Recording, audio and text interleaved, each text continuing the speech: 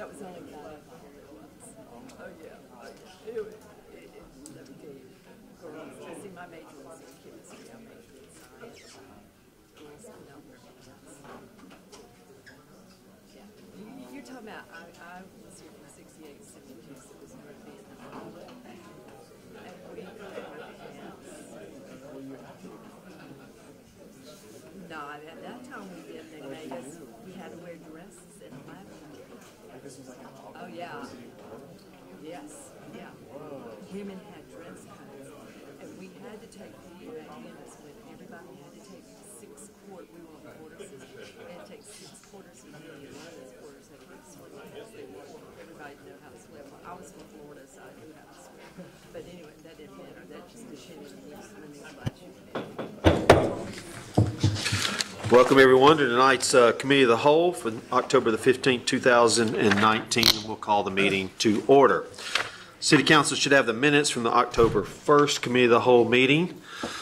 Do I have any additions or corrections to those minutes? If not, do I have a move to approve? Move to approve. Second. Motion is second. All in favor, please say aye. Aye. Any opposed? The minutes are carried. Board appointments, Tree Commission, Ms. Whitten. Yes, sir. We have 3 vacancies. I will start with the first one. John Green has served 1 full term, and he did not submit an application for a 2nd term, so I'd like to nominate Seth Hunt for that position. Okay. The nomination of Seth Hunt. Do we have a second? Second. Okay.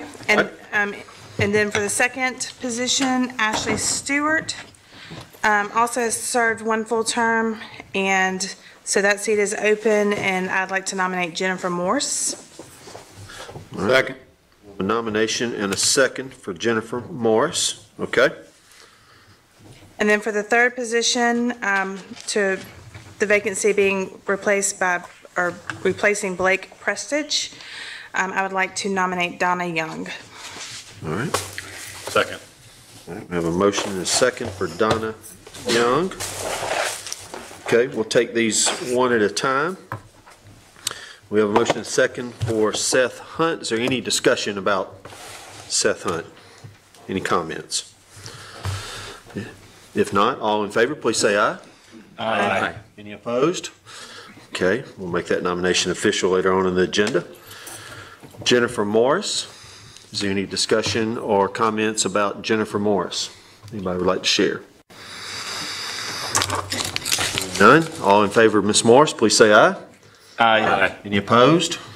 And we'll appoint Ms. Morris later on in the agenda. And then finally, Donna Young. Any comments about Ms. Young? Okay, seeing none. All in favor, please say aye. Aye. Any opposed? And Ms. Young's carried forth too, and we'll make that official later on in the agenda. Okay, now item 4, the Board of Equalization. Assistant Manager Crouch. I think, as you may be aware, the Lee County Board of Equalization is unique in terms of, there's a few boards that are unique. This one is even more interesting. Usually the largest city within a county will nominate 3 people for 1 slot, and the Alabama Department of Revenue will choose that appointee. This board is very important in helping establish, as the tax assessor goes through and establishes values for property, when citizens want to appeal that they think their valuation is too high. I assure you they rarely appeal that it is too low. Hence, people don't typically want to pay more taxes than they need to, but this board requires some specialized knowledge, and Jay Connor has served multiple terms from the city of Auburn in this role, and Revenue Commissioner Oline Price asked that the City Council consider nominating him. You don't actually make the appointment to serve again, and while you have the ability to nominate 3 people, she's just requesting that you nominate 1, and that be Jay Connor. This is a board, in terms of how it's appointed and so on, it doesn't really require any of the normal announcements and so on, because it is very unique in what it does, and she indicates Mr. Connor has served the city and the citizens very well in this role. So the process is the City Council will nominate someone or some people, and the County Commission will affirm them? Is that who? No. The Alabama Department of Revenue gets to choose 1 appointee. Oh, okay. Sure. If you said that earlier, I apologize. Okay. No problem. Okay. Any questions for Ms. Crouch? Okay, do I have a nomination from the council? So moved. Or Jay Connor. Okay, I have a nomination of Jay Connor. Second. All right. Have a nomination and a second of Jay Connor. Are there any other nominations from the council? Okay. Do we need to vote on this then? I would As go an ahead official? and vote just to Okay, be sure. all right. that- So all in favor of this nomination of Jay Connor to the Board of Equalization, please say aye. Aye. Any opposed? Okay, we'll deliver that to Ms. Price. Questions on the agenda?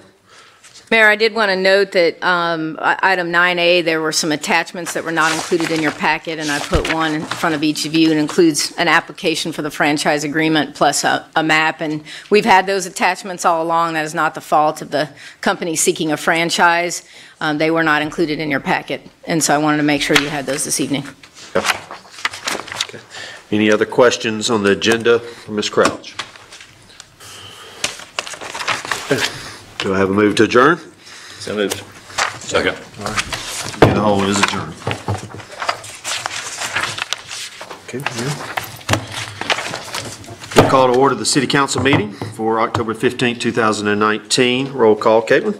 Dawson, Here. Dixon, Here. Griswold, Here. Hovey, Here. Parsons, Here. Smith, Present. Taylor, Here. Witten, Here. Anders. Would you please stand for the reciting of the Pledge of Allegiance and a moment of silence.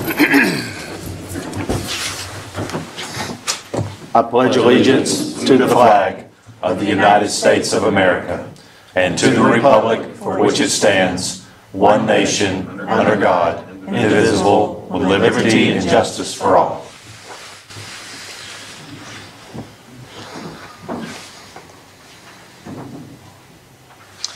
Please be seated.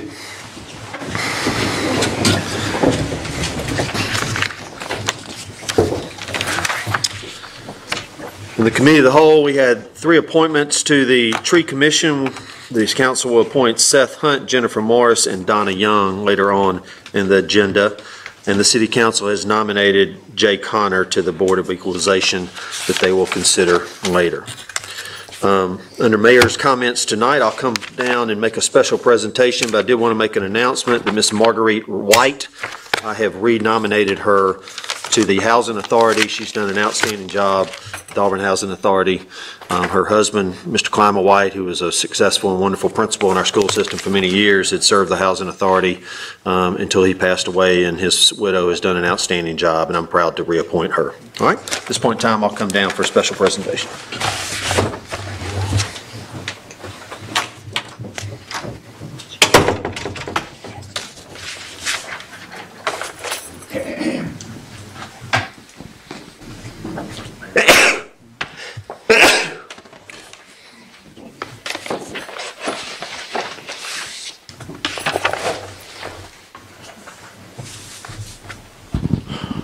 Okay, Mr. Van Daughtry, would you please come forward? Yeah, come on. How you doing? I'm fine, sir. How you doing? Doing fine. We have a special resolution tonight, and if there are any other veterans that would like to come join us, please feel welcome to come forward. Mr. Daughtry is a Purple Heart recipient, but certainly any other veterans, we are more than happy to have you step forward and join us. Yes, sir. How you doing, Nancy?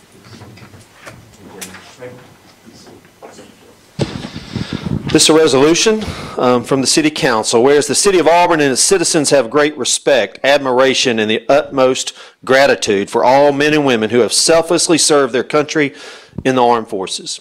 And whereas the Purple Heart is the oldest military decoration in present use and was initially created as the badge of military merit by General George Washington in 1782. And whereas the Purple Heart was the first American Service Award or decoration made available to the common soldier and is specifically awarded to members of the United States Armed Forces who have been wounded or who have paid the ultimate sacrifice in combat with a declared enemy of the United States of America. And whereas the mission of the Military Order of the Purple Heart is to foster an environment of goodwill among the combat wounded veteran members of their families, to promote patriotism, to support legislative initiatives, and most importantly, make sure that we never forget. And whereas the contributions and sacrifices of the men and women of the city of Auburn that served in the armed forces have been vital in maintaining the freedoms and the way of life enjoyed by our citizens. And whereas the City Council of the City of Auburn appreciates the sacrifice our Purple Heart recipients made while defending freedom and believes specific recognition be accorded them in appreciation of their courage to demonstrate the honor and the support that they have earned. Now therefore be it resolved that the City Council of the City of Auburn, Alabama hereby declares that the City of Auburn as a Purple Heart City, honoring the service and sacrifice of our men and women in uniform wounded or killed by the enemy while serving to protect the freedoms of all Americans, adopted and approved by the City Council of the City of Auburn this 15th day of October. Do I have a motion? So moved. I have a second. All in favor, please say aye. Aye. Thank you. Congratulations. Thank you.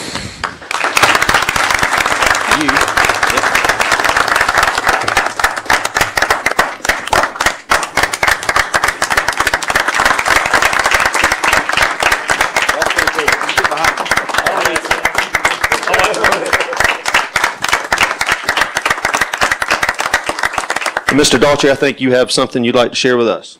Well, yes, sir. First of all, presented the city with the Auburn City Purple Heart, recognized as the Purple Heart City, and I would like for y'all to have that. I have another one. I'll bring it to you. But also, we also have a resolution to the city from the Military of the Purple Heart, Department of Alabama, Certificate of Appreciation. This certificate of appreciation is gratefully presented to Auburn, Alabama, War Eagle, as a Purple Heart City in the state of Alabama, in recognition and sincere appreciation of outstanding service and assistance contributing to the advancement and the programs of the Military of the Purple Heart, having the advancement of service for veterans, active military personnel, and their families at the heart of many of your community events, and believe me, you do have quite a few of them.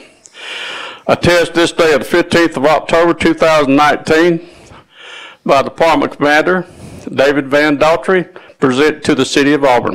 Thank you very much. Thank you very much.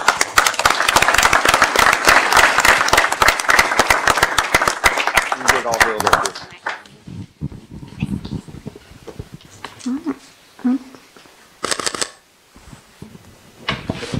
Episode, you want to say one thing? Yes, go right ahead. Sure. I'm never short for words. Being a Purple Heart recipient, I never intended to be one, but I am, and I've enjoyed it. The thing about it, we got a saying in the military, and I know some of you will be aware of it. If you talk the talk, you got to walk the walk.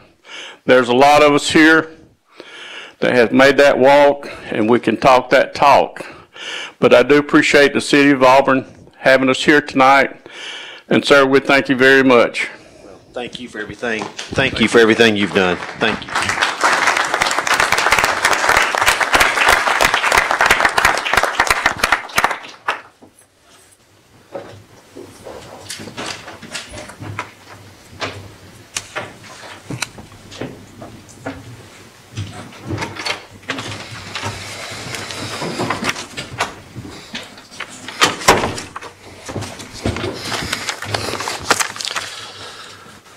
Thank you, Mr. Daltrey, and thank you for all of our veterans. It's a good segue into reminding everybody we'll have a Veterans Day ceremony coming up soon, and hopefully, weather permitting, it'll be out there at the Veterans Memorial.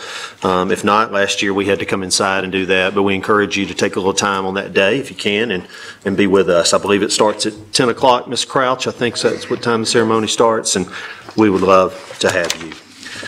On further mayor's announcements, I just want to have a few reminders here.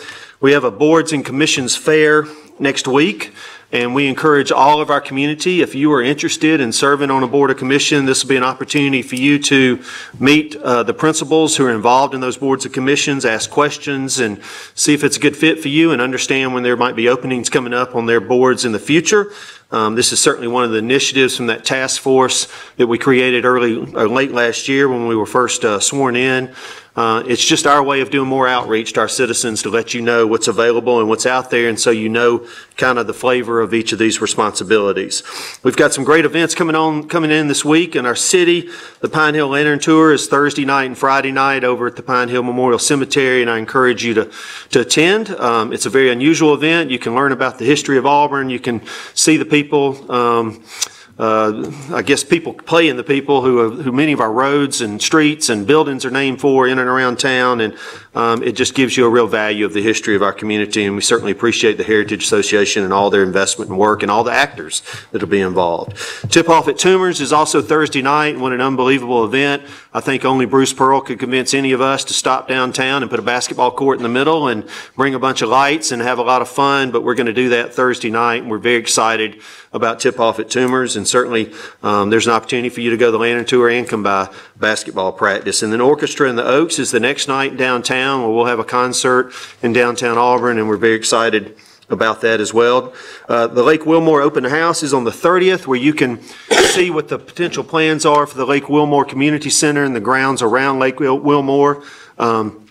We encourage you, especially if you live in that area, to go and check that out. But this will be a community center that'll affect all of us that live in Auburn. If you will be raising children and being active, there's a good chance that you might spend some time out there once it's built and constructed. So it's your time now to go see about it and ask some questions and maybe offer some ideas that we're not thinking about. And then certainly on Halloween night, we'll have Downtown Trick or Treat. What a great event that our downtown merchants have championed for many, many years now, and we'll continue to do that again. So those are some announcements from the mayor, and I don't know if anybody else on the council has some other announcements that they would like to make. Okay. Hey, I have a couple of announcements to make.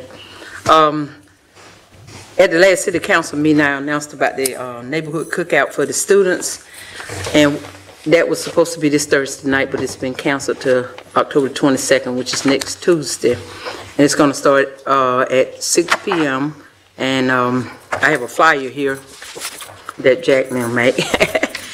And it's free hamburgers and hot dogs, and just come out and join. And we want these neighbors to come and all the students in Ward 1 and Ward 2. Welcome everyone to come. And they want he wanted me also to let the council know that you're welcome to come and you're invited. And the other announcement I have, on October 26th, which is a Saturday, Martin Luther King, the Northwest Auburn Task Force is sponsoring a fall festival, and people of all ages are invited to attend. And that's going to be a lot of fun, a lot of food in the park. Bring your own tent and lawn chairs. It's going to start at 11 o'clock a.m. and it's going to be all day. So we invite everyone to come out and join in these festivities. Okay. Anyone else? Yes. I have a Ward 2 meeting. Will be on the 29th of October from 6 to 7:30 in the library. And we'll have a special guest. Our assistant city manager will be there to discuss infrastructure projects in Ward 2. Thank you. Anyone else from the council? This is on our agenda a little bit later, but I just wanted to recognize and thank our economic development team. We had another industrial announcement yesterday from the governor's office, ID Plastics. They ultimately will be hiring up to 50 of our citizens and investing almost $10 million in our community. And it's been a great year. Our economic development team has done a great job this year. The success we've had has been awesome. Just last week, the governor was in town with another announcement with Winkleman, and we're just proud for everything that they do to create the opportunities that we have to reinvest back into our community. So Ms. Crouch, if you'd make sure the economic development team understands how much we appreciate them, and thank them, and congratulations on this new announcement. Okay. All right. Anything else from the council? Okay. Auburn University Communications. Good evening. Tomorrow, Auburn University student leaders will be joined on campus by their counterparts from the University of Alabama and the University of Georgia for the annual Better Relations Day. This tradition spans over 70 years and is an effort for students to leave their rivalries on the field in order to come together and discuss issues facing all of our campuses, exchange ideas, and promote the best possible relationships amongst all three universities. The EAGLES program, which stands for Education to Accomplish Growth and Life Experiences for Success, is Auburn's comprehensive transition program for students with intellectual disabilities. To continue its momentum, the program is hosting a one-day fundraising campaign, the 20K in a Day Challenge. The challenge started at noon today, and any gift given will be matched dollar for dollar until the program reaches its $20,000 goal. The reasoning behind this is because $20,000 would be enough to cover the cost of a student's housing for 2 years, pay for health and wellness training for all students, or provide a family with a substantial scholarship. Gifts can be made at aub.ie/give-to-eagles. SGA has recently worked with the Auburn University Medical Clinic to advocate for a sexual assault nurse examiner program to be on campus. This program would allow students closer access to forensic exams following a situation of sexual violence. SGA is leading a fundraising event to provide funding for the program. Donations can be made at aub.ie/SANE, or checks can be written out to the Auburn University Foundation with SANE in the memo. After just 1 week of fundraising, students have already committed a substantial amount of the total need, which is to raise $36 by the spring semester. This money will go towards supplies, exam trainings for medical clinic nurses, initial medications, and provide 3-year sustainability for the SANE program. Aubie Claus, Aubie's annual holiday photo fundraiser, will be held on November 9th, 10th, and 24th at the J. and Susie Googe Performing Arts Center. Registration is first come, first serve, and will open online next Tuesday, October 22nd at noon. That's it for the report, and War Eagle.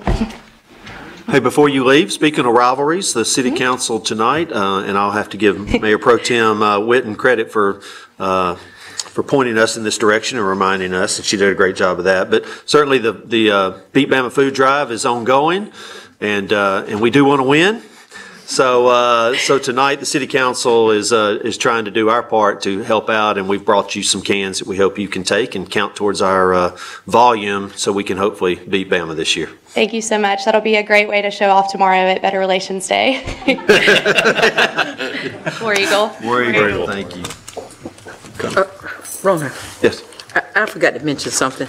When I was saying, the cookout is going to be in the Meadows community, and that's on Grant Avenue, okay? It was going to be on William Street, but now they're going to do it in the Meadows because they already got the grills and tables and stuff set up. Sure. Okay. Good. Thank you, Connie, for that clarification. Okay. All right, at this point in time is an opportunity for the citizens to come forward and speak to items that are on the agenda. These are only items that are on the agenda. We'll give you 5 minutes and ask that you give your name and address for the record. There are a couple of things on our agenda tonight that do have public hearings attached to those, and we would ask that you leave those comments for that particular time, at that particular moment. But if there's anything else in the agenda that you would like to speak to tonight, please come forward and give your name and address for the record.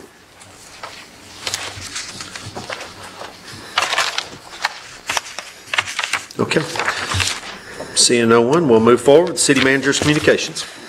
All right, Mayor, under City Manager's Communications, this evening we have the announcement of 2 vacancies on the Parks and Recreation Advisory Board. Terms begin December 1st, 2019 and end November 20th, 2023. Appointments will be made at the November 19th, 2019 meeting.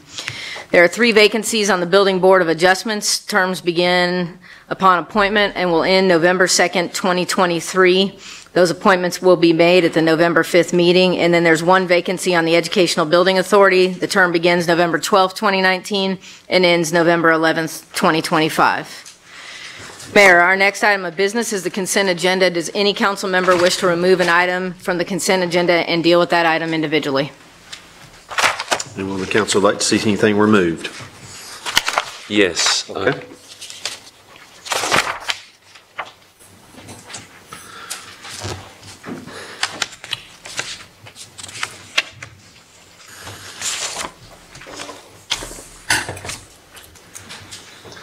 It was 8D6.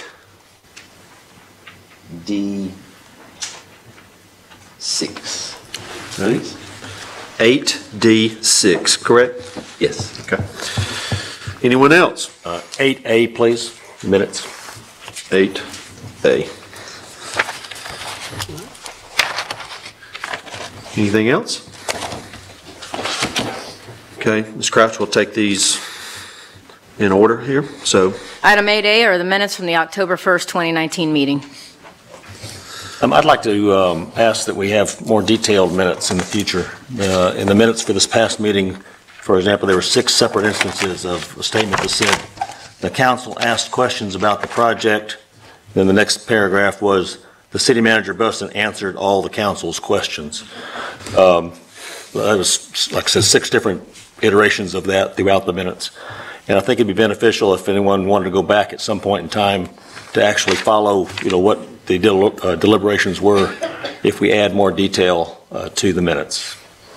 I will defer to the city manager for a further answer, but as I understand it, the minutes are just a synopsis of the meeting. There are audio and video recordings that detail everything, but they are not meant to be a transcript verbatim. And actually, a lot of times when you read minutes, they don't even say anybody asked question. They just say, item was brought up, it was voted, it was moved on. And so that's something I'll be happy to check further with on the city manager. But procedurally, we've been following for years that they are a very succinct synopsis of what happened. And there are other records should somebody want to go back and do an entire transcript of the meeting. Those things are available in video and audio. I agree. Recently, that's the case. In the past, obviously, we did not have audio and video coverage. But I think I'm not asking for a verbatim transcript. I'm thinking along the lines of a question was asked about X, Y, Z, whatever it is. Subject matter. Subject matter, right. And the other council members may disagree with me on this, but that's something that I would suggest and ask that the city manager take a look at. I'll be happy to discuss with him, and we will report back to you. Thank you. Anyone else on the council have a comment or thought on this? Okay, so we've pulled it off the agenda. We still need to approve it, correct? Absolutely. Okay, so do I have a motion to approve the minutes from October 1st, 2019? So moved. Second. All right, we have a motion and a second. All in favor, please say aye. Aye. Any opposed? All right, the minutes carry. Right, now we need to go to 8D6. Item 8D6 is authorizing a contract with M&C Land Services LLC for repair of the stream bank at the Town Creek Park in the amount of $36,592.60. Megan, the reason I asked that it be pulled was I was absent from the packet meeting on Friday, and it's in Ward 6, and I'd appreciate if you could just give me a brief. Yeah, and what I will do is, we have 2 folks here that will answer your question a little more thoroughly than I will, which is Becky Richardson, our Parks and Recreation Director, or our City Engineer, Allison Frazier. We've had several cases of collapse of the bank of the creek, and it's in the area there where the dam is for the pond, and it's gotten progressively worse and has been, I don't know if you've noticed, roped off where the public can't get too close to it. But we solicited proposals, and because it's been so dry, they've been obviously working on other projects, and it was hard to get someone to do the work. And we got a proposal that Ms. Frazier reviewed as an engineer, and she felt it was a good proposal, and we wanted to go ahead and get the work done while the weather was good for that. So, of course, we've now instigated a new rainy season. So. Thank you. Thank you. Thank you, Becky. That answer your questions? Do you have any other questions? That's fine. Thank Okay. Yes, did you say this was competitively bid, or that you put it out for bid? No, it was, we got proposals for it. It was under $50,000. Due to Public Works bid law, projects under $50,000 that meet that tilt, but we always typically get quotes unless it's a sole source vendor. Okay, that was we had multiple sources to choose from. I guess that's a better question. Is that right? We had previously gotten a proposal, but then they were not able to get to the work. And so we took this one. Okay. The newspaper today said that this was the lowest bid for repairs. Is that accurate? Yes, it was lower than the other. She said, just because I know the microphone is off, it was lower than the original quote that we had. We got 2, and this was the lowest. Yeah, there was like a half-page ad in yesterday's paper about a company that does the exact same thing, a local company. And when you do a quick Google search, you come up with about 20 or so different companies. So I was just curious if this was simply, we only got 2 to start with, is that what we're saying? And one of them was non-responsive, and so we went with Right, this well, one? we had one that we were negotiating with, we went to another one. With this type of work, and the city engineer can speak a little more to this if we need her to, but we have a very difficult time as we run into with our road projects and everything else. Little projects are hard to get people to build. It is hard to get qualified people to quote, and you can't just have anybody working on the stream bank. If it's not repaired properly, we have bigger issues on our hands, and so we are challenged by that. We are always open to getting multiple quotes. Our departments do that very well, but a lot of times we can't get people to quote on our work. Okay. Thank you. All right. Anything else from the council? Okay. If not, do I have a motion to approve this? Move to approve. Second. I have a motion and a second. All in favor, please say aye. Aye. Any opposed? The motion carries. All right. That leaves the remainder of the consent agenda. Move to approve the consent agenda. Second. Motion is second to approve the consent agenda. All in favor, please say aye. Aye. Any opposed? Consent agenda is approved. Okay, Mayor, under ordinances this evening, item 9A is authorizing a franchise agreement with Point Broadband of Opelika LLC for cable services. Unanimous consent is necessary. A public hearing is required. And then I just wanted to let you know that we do have representatives here should you have questions, and our staff is also available to answer any questions you may have.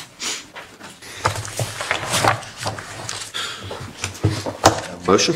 I'll introduce the ordinance and ask for unanimous consent. Second. Mayor, we have a public hearing. Yeah, I do that. So we have a motion and a second. Does anyone on the council have a problem moving forward with the vote on this evening? All right, seeing none, at this time, we'll open the public hearing. If you'd like to come forward, please share your name and address to the council. Anyone? Okay, we'll close the public hearing. Any questions from the council? Yes, we have a map of their service area, and if we could have the representatives talk about the areas they chose, and there's some key areas that fall under wards 2 and 3 on the far north end of the city limits that are not shown here, that do not have coverage, and it ties into the Opelika side, which is, I thought, one of the benefits of having this franchise agreement. Yeah, sure. So we've been in talks with the city. Can you state your name and address for the record? Sorry, just so she No, of course. Thank you. keep you up. Yeah, my name's Chad Walker. I'm General Counsel of Point Broadband. I appreciate the question. So we've been engaged in conversations with the city for a while, and those conversations have been broad-reaching on which areas of the city that the city would like us to look at. So I don't view that conversation as closed by this hearing and this application. So whatever the questions are, I know this is a public forum, but we'll sit down with anybody anytime and talk about our stance, what our plans are for the city.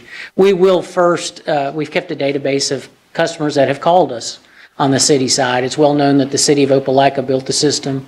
We purchased it when the city of Opelika had it. They couldn't serve outside of their city. We're not bound that way. So a lot of the people that have called us are just right on the other side of the Opelika. When the city asked us for that map, it was the contest asked us what areas will we focus on looking to build first, so that's what we provided the map. But that's not the scope of our interest or a limitation of our interest. That's just a starting point of our conversation. Have an idea of tonight what the overall interest is? City coverage, full coverage, city limits?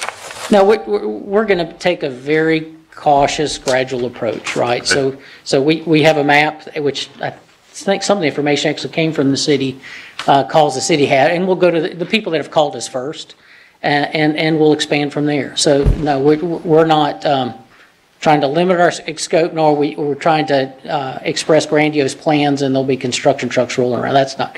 We're just going to take the calls and grow, see what happens, and build upon our success. I know there was some conversation about expanding to areas that we do not have coverage, and I think Mayor Pro Tem addressed that. That's a definite need in our area, and I know that will probably require some capital investment from your company. Is that in the game plan at some point? Well, we need to look at the actual information, what the addresses are, and do the engineering and the construction plan. So we'll meet with anybody on the city council but we just met Allison, and we worked with Penny before. If normally what we do is sit down with Allison, sit down with the city administration, and take all of that information at one time and then respond. But that we are open to the dialogue and looking at it, and we'll be very transparent in how we look at that process. And you'll be serving both corporate and residential customers, is that correct? We do provide residential and business service, correct? Same quality of the 1 gig, I mean, the same, everything service-wise? It's world-class quality service, world-class customer support, no question. Any other questions for Mr. Walker while he's up here? I'd just like you to be sure to include in your potential areas, the areas north of 280 along Heath Road, all that area. I know I've had a lot of constituents that live along there that are reliant on satellite-only delivery for internet services and things. We'll be happy to take a look at it, and if you want, we can follow up with you. And the more information we get, specific addresses, the easier it is for us to take a look at. Okay, thank you very much. Thank you all. Any other questions? Any other questions? Yeah. Thank you, Jeff. Thank you. Let me ask one more question. I'm sorry. Just about, because this is somewhat limited in scope as what we're looking at. It looks like phase 1 is going to be pretty limited to my ward around the mall, which is going to be, and it looks to be pretty corporate, I think, in that area, some residential. And then we got a pretty good stretch here up 280.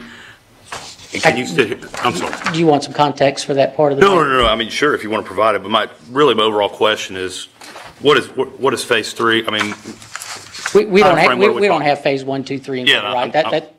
I'm just going based off what's been provided. Right. So we have, again, we bought the system from Opelika. Sure. We have a very close relationship with the medical community, and there are a lot of those customers along that route. And we had promised to provide service to those customers as quickly as we could. Good. Thank you very much. Appreciate it. Thank you. Okay. Any other questions from the council? Comments? We have a motion and a second. So, real quick, Megan, this is an 8-year agreement, franchise agreement, is that right? I will have, I think it is, Greg will answer. It's not one of the few things on this agenda I did not formulate, but the answer is yes. It's an 8-year, so we would renew it every 8 years? That's correct. It's built where all the franchises come up all at the same time. Okay. Thank you. okay. Dawson, Yes, ma'am. Dixon, Yes. Griswold, Yes, ma'am. Cody, Yes, ma'am. Parsons, Yes. Smith, Yes, ma'am. Taylor, Yes. Witten, Yes. Anders. Yes. Right now, we have a number of planning items. The first one is item 9B1, a request for annexation by Catherine and David Manley for approximately 1.03 acres located at 505 Lee Road 110. The Planning Commission unanimously recommended approval. Unanimous consent is necessary. I'll introduce the ordinance and ask for unanimous consent. Second. Motion seconds. Anyone on the council have a problem moving forward with a vote on this evening? Any questions? Yes, I have some questions. Yep. Under public safety, talked about fire suppression activities to be affected by travel distances and capabilities of the water system. It's currently serviced by, looks like Beauregard Water, is that right? And it says the nearest fire hydrant is 2,000 feet away. Is Auburn permitted to tap into another water district's fire hydrants if necessary? I would believe that anytime you're fighting a fire, you can tie into anyone's, but there are some challenges sometimes in the Beauregard area with some pressures, and that's probably why that comment was made. Not just distance, but also pressures.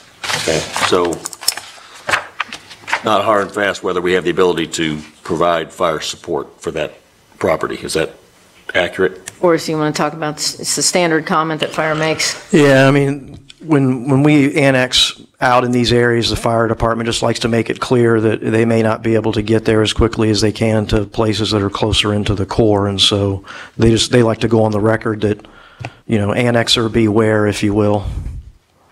And Forrest, would you say that these citizens are totally aware of that? Yes. Okay. Yeah, that's cited in the actual ordinance itself, and then they're made aware of it in a number of different ways. Thanks, man. Any other questions? All right, we have a motion and a second. Caitlin? Dixon, Yes. Griswold, Yes, ma'am. Cody, Parsons, Yes. Smith, Yes, ma'am. Taylor, Yes. Witten, Yes. Dawson, Yes, ma'am. Anders. Yes. Item 9B2 is a request for annexation by Gene Peterson and Victor Peterson for approximately 3.3 acres located at 2452 Lee Road 159, also known as Wrights Mill Road. The Planning Commission unanimously recommended approval, and unanimous consent is necessary. Introduce ordinance and ask for unanimous consent. Second. We have a motion seconds. Anyone on the council have a problem moving forward with a vote on this evening? Seeing none, are there any questions? I do have a question.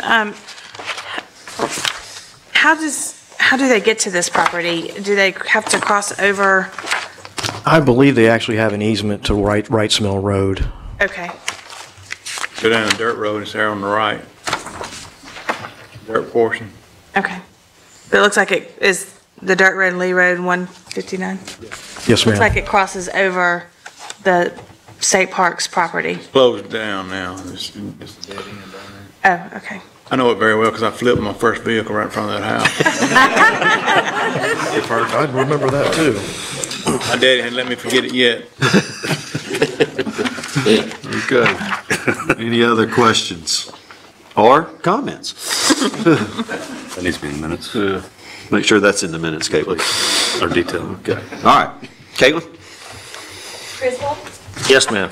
Toby, Yes, ma'am. Parsons, Yes. Smith, Yes, ma'am.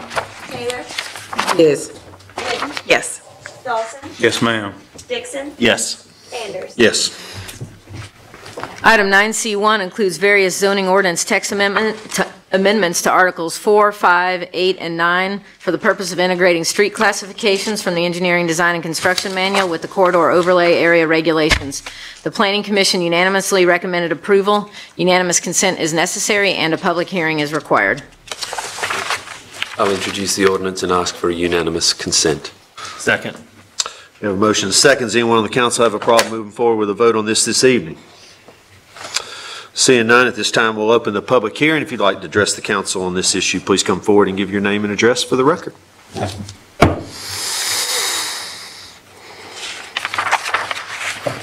Okay, seeing no one, we'll close the public hearing. Any comments, questions from the council?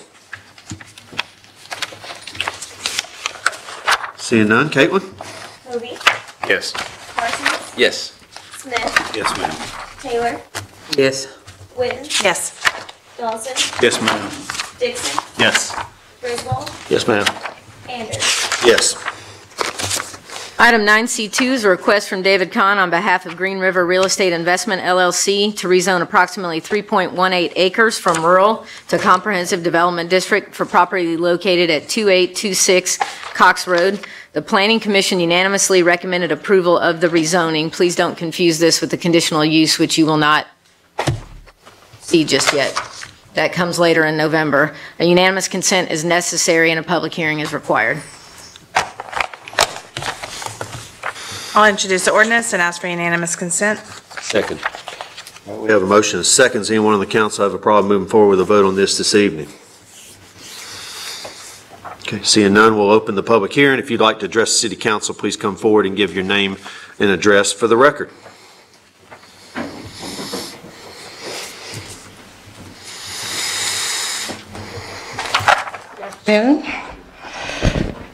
My name is Lula Wiggum Marable, and I'm standing here in opposition to the rezoning of this particular property. Approximately 2 years and 8 months ago, I stood here voicing the same opposition. And so now we're here again. And at the City Planning Commission, someone asked, well, why are we here again? Because it was denied in 2017. What has changed? The only thing that I can see is that things have gotten worse for the homeowners and the residents in this area. I, for one, I live next door to this property. And I'm very much opposed to having a property next door to me when I'm in a residential house, having a property built next door to me. That's one thing. Secondly, what has gotten worse is that the traffic conditions have gotten much, much worse on Cox Road, all the way down from Y Road to where this property exists. The traffic is backed up daily, and in particular, during the time when the school buses are coming and bringing the small children, and the bus stops right on the corner of my property, and the traffic is backed up in front of the school bus and behind the school bus. And it's very, very difficult to get those children off the bus and into their parents' arms. So I see it as a public safety issue, not just for myself, but for the citizens that live on Cox Road and for the traffic that comes through there daily, which has increased tremendously. I also feel that it's somewhat unfair to have a residential property next door to a commercial property without any benefit to the person that's living in the residence, because the property value has an opportunity not to increase, but to decrease the value of the property. So what are we doing? What are we looking at? Have we really thought this through? Have we really thought about, has anybody ever even been on Cox Road during a heavy traffic hour and don't have a football game? It starts Thursday afternoon, and the traffic gets heavier and heavier from Thursday, Friday, and Saturday. And you can barely get through, not count the rush hours as well. I see some people are nodding, yes, they've been on Cox Road. I would invite you to take a look, and let's take a really good look, and let's be sensitive to the safety issues of the residents that live in those areas. Thank you very much. Thank you.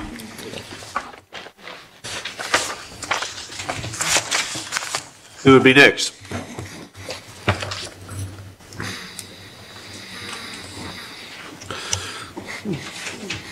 Hello again. You can put my face on the name now. I'm Dr. Steve Hamrick. Live at 2071 Fieldview Drive in the community we're talking about. I had the pleasure of talking to not the Mayor Anders. I'm going to give you a doctorate too. And also Taught a lot of things, but not a doctor, but that's okay. Okay. But you don't play well on TV. And of course, Bob Parsons, glad to talk to you as well. Yes, I'm also opposed to it. I appreciate the time you took with me with candor, to tell me politely the city's side of this, and I think it's a reasonably good side. Basically, what you say is, there's a commercial property that's already going over here, and in fairness, we should make Mr. Kahn's property the same. Let's be fair to Mr. Kahn. Okay, I understand in principle the idea of fairness, but fairness is a two-sided coin, and are we really being fair to him and to us? And I think it requires me to tell you a few things about where we stand in terms of fairness to us. This started really for me last summer. I've always enjoyed keeping up with the City Council. I used to be a reporter, by the way, for WRBL Television. I covered you guys for years, not you specifically. But it gave me a good practice to keep up with what was going on in my area, and I always do that. And last summer, there was an open house. So I came to that and talked to Logan Kipp at that time of the Planning Commission. He was very polite, he showed me the maps, and I asked him, Logan, is there going to be anything in our area that the city is interested in? And he said no.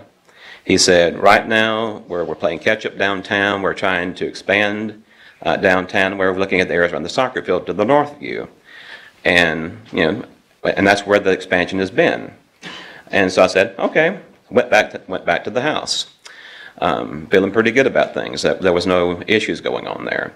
2 months later, I got a phone call from a neighbor, and he says, there's this property up here that's been bought, and they want to turn it into commercial property. And it caught us flat-footed. Where did this come from? And frankly, we didn't know. So I went to a meeting with Mr. Kahn. He was very polite. He answered all the questions he could. And it left us still with, where did this come from? How did this happen? And so I started doing research. I'm a professional writer. I do research for a living. So I started looking into the City Council's records. It mentioned in the original submission by Mr. Kahn that this was going to be for industrial support. And I was like, what is that? I'd never heard that term before. And so I started looking at that, and I found out there was this thing called the Exit 50 study, and I said, what's that? I'd never heard of that either. I asked Councilmember Dawson, I said, what is the Exit 50 study? He says, I don't know. He'd never heard of it. So I had to do several days of research because the time for the Planning Commission was coming, and I said, well, okay, I need to find out. So I did. It was, I don't know if you know, I'm going to tell you. The Exit 50 study was used to augment the Comp 30 plan from 2011. This was done back in 2014, and it was done by, principally, I think, by Tyler Caldwell. And he said at the time, well, let's add a designator to these lands called industrial support that would allow for things like Mr. Kahn's business to go in. Well, nobody told us. I'd never seen the Exit 50 study. I looked for it. It's not available publicly. You can't read it. Nobody informed us of this ruling had been done. We had no idea. So we just blissfully went on with our lives. And all of a sudden, this was thrust upon us. I went to intense study to find out, what Mr. Kahn's business was. We're not going to go into that today. I understand that. But at the same time, it led me to understand the nature of what had been done with the zoning. And one thing, sir, you told me the last time we got before us in 2017 was that, well, you've had plenty of time to study these matters. You've had lots of time already. You're going to be forced out eventually. Yeah, we are. But I would argue that we were not informed. We were not given time to make an informed decision on these things. And if my neighbor, who moved here in the last few years, who is here tonight, had known that there could be a business like Mr. Kahn's coming into that place, would he have moved here? Probably not.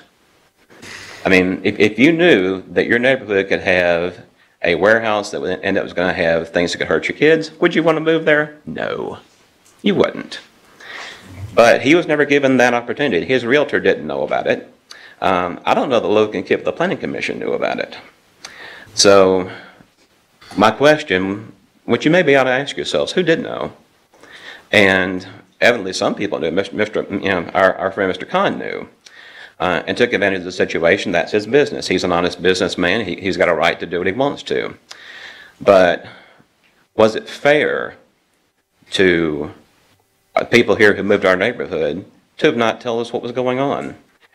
Why were we left flat-footed? Why are we not given the opportunity to know the full story before all this? I would never have found out if I hadn't spent like a full week just pouring through documents, doing cross-referencing, finding out. And when I did, it hit me like a ton of bricks. And I'm like, and I'll add one more thing. When they decided to put the road to the Technology Park West, they were talking about moving it through our land first. They tried to buy our land and came 5 different times. And Riley Bryce, who I personally like, by the way, he's a nice guy, he told us that, yes, this land will eventually be going commercial. But he didn't tell us anything besides that. He didn't say, well, there's an Exit 50 plan now that's got an industrial support designator that, we can put, whatever this is going to be up there that's going to be damaging to your property or to your lives. Nobody told us that. And frankly, that's not fair. And that's really what I want to say. There's 2 sides of this. But was it fair to Mr. Kahn either to put him in this situation, which is frankly an awkward one, and I feel for him. But was it a fair thing that was done? And I think each of you needs to ask that question. Was it really fair? I don't think it was. And it wasn't fair to the people of our neighborhood, and it wasn't really fair to this whole situation. Was it your fault? No. I'm not looking to place blame. I think this was a failure of the system, because I would never have known it if I hadn't have done some intense research to figure out what was going on, and it took me a long time. But why would it have to be? Why wasn't I informed? Why wasn't the people who bought houses in our neighborhood informed that this was going to happen this way? And so I think there is a higher standard of fairness going on here that is not being considered, and I would ask you to consider it when you vote. And I thank you for your time. Thank you.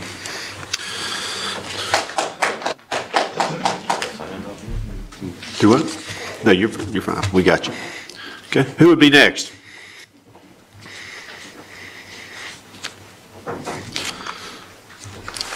Lindbergh. Mr. Jackson, let this lady, she was up before you were. Yeah, she stood up for you. I don't have eyes in the back. Okay, that's fine. That's why we're here to help you. Not a problem. Hello. My name is Amy Langford. I reside at 2021 Fieldview Drive. I grew up here in Auburn, as well as my parents and grandparents. I've seen a lot of growth in Auburn. I wanted to start off by stating the obvious that our home is indeed...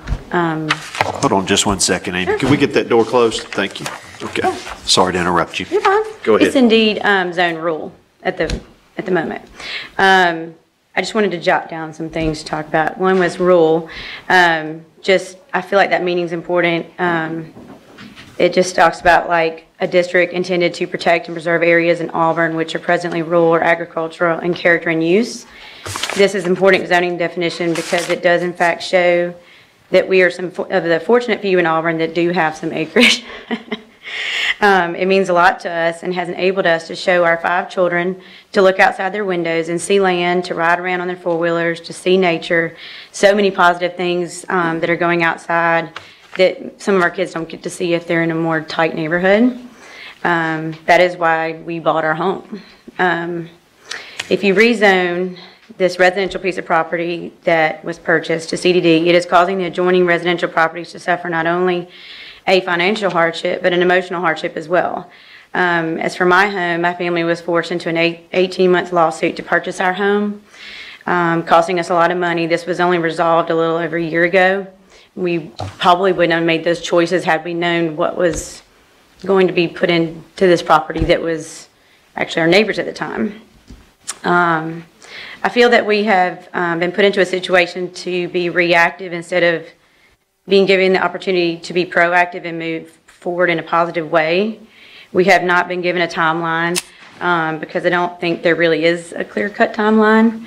But I feel like we need to be given the time to find a safe and fair solution for all of us. I feel that we, the owners of the properties adjoining Mr. Khan's residential piece of property that he bought, again, he knew it was a residential piece of property, that our needs should come first. We are the current families living there. We have invested time and money into our homes, and we love our homes. Our children love their home, and this negatively affects us in so many ways if it is passed. In the zoning ordinance, Article 1, Section 101, legislative intent states that this ordinance contains performance criteria intended to ensure that neighbors are protected from adverse impacts, that the purpose of this ordinance is the promotion of the health, safety, and general welfare of the present and future inhabitants of Auburn in many ways. One states by protecting landowners from adverse impacts of adjoining developments. I just wanted to touch base on that because I feel like it's hard to understand unless you're in our situation, living in our homes, and our kids are scared and they don't know exactly what's going on, and we have 5 children in Auburn City schools, and if you move one row down, you're in a totally different school district. So we've actually had to keep our son at a private school just to keep him in one school until this is all resolved. So I hope that it all gets resolved shortly. Thank you. Thank you. Sorry to interrupt you. All right, Mr. Jackson.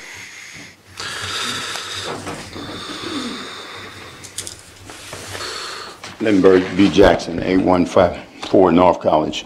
Friend of Widow Marable here, her husband and I, and what's happened or what's changed since 2017. Of course, a lot of things have changed. 5 of you guys have changed.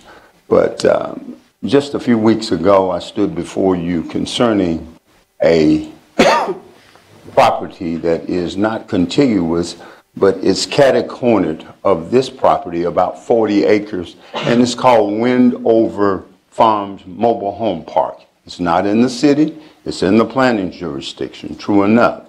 As Mrs. Marable stated, traffic is very heavy. The residents are fixed, they're in place in that particular community. This property very well could go industrial. Could come into Auburn, might stay in the county.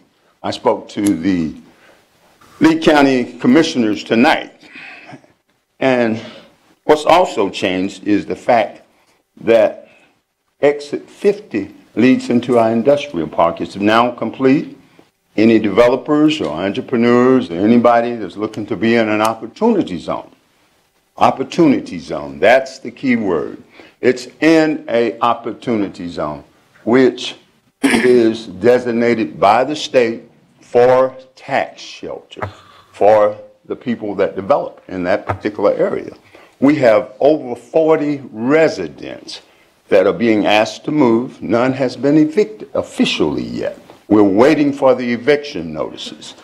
Once that happens, those property owners will have to do something legally to protect their lifestyle. Their kids are moving. The gentleman is not offering any monies for these people to be moved.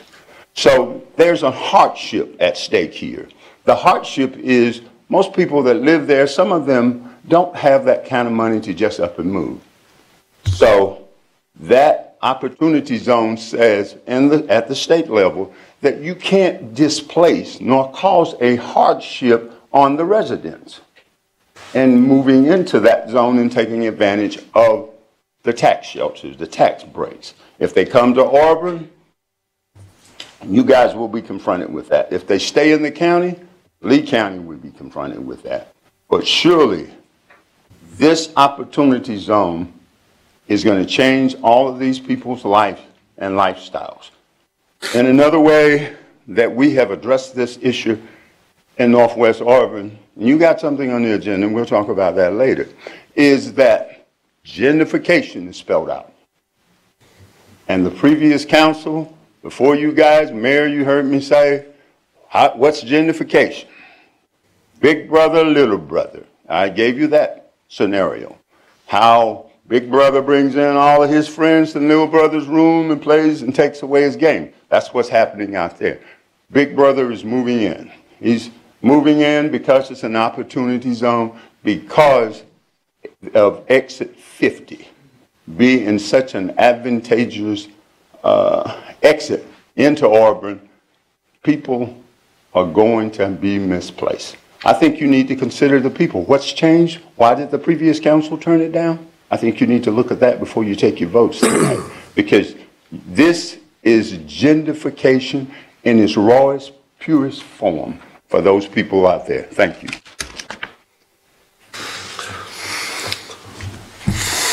Who will be next?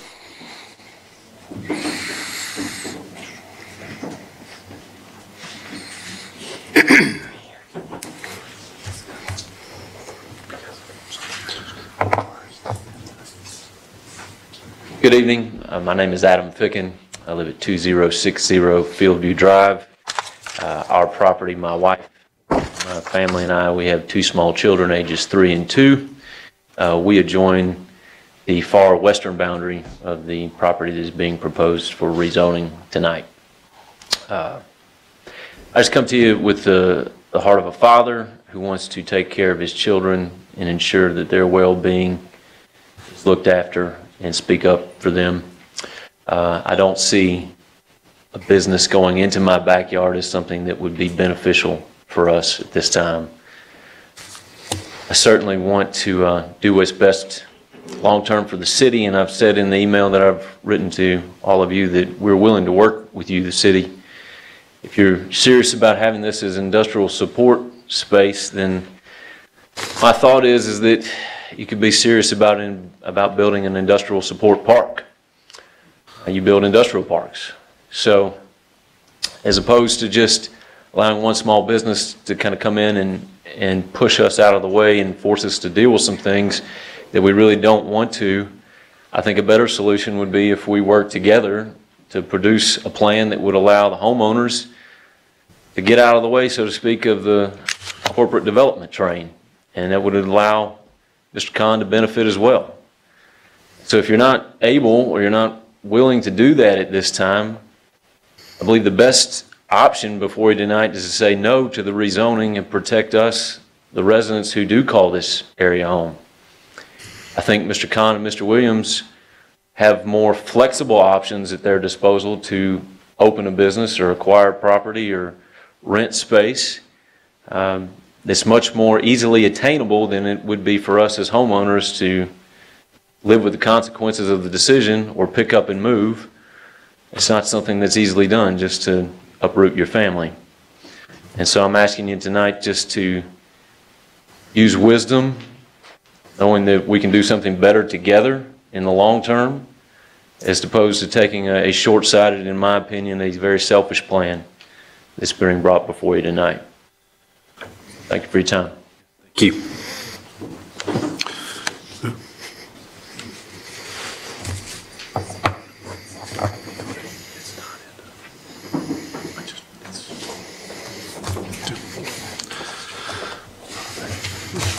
Good evening. My name is Travis Wisdom, and I own the Wisdom firm located at 2353 Bent Creek Road in Auburn. I'm before you tonight on behalf of David Can. It is pronounced Can, by the way, as the applicant for the rezoning. Mr. Can's property is surrounded on four sides, obviously, and two of the homes had people speak before you are residences, and they're behind him. To the south, he has a neighbor where this council did or granted the identical request he's making here. They were rural, they were joining him, they asked this council to make them CDD, the council did so, and then across the street to the east, we all know we have the Auburn Industrial Park. So Mr. Can's property, I want to say, is located on Cox Road. I bring that up because Cox Road is in front of Mr. Can's property, 4 lanes, and a block down it goes into 5 lanes, and then 3 blocks down it hits our biggest interstate in this part of the state. Certainly this council is not responsible for Exit 50. That would fall on the shoulders of the Alabama Department of Transportation. That changed this neighborhood drastically.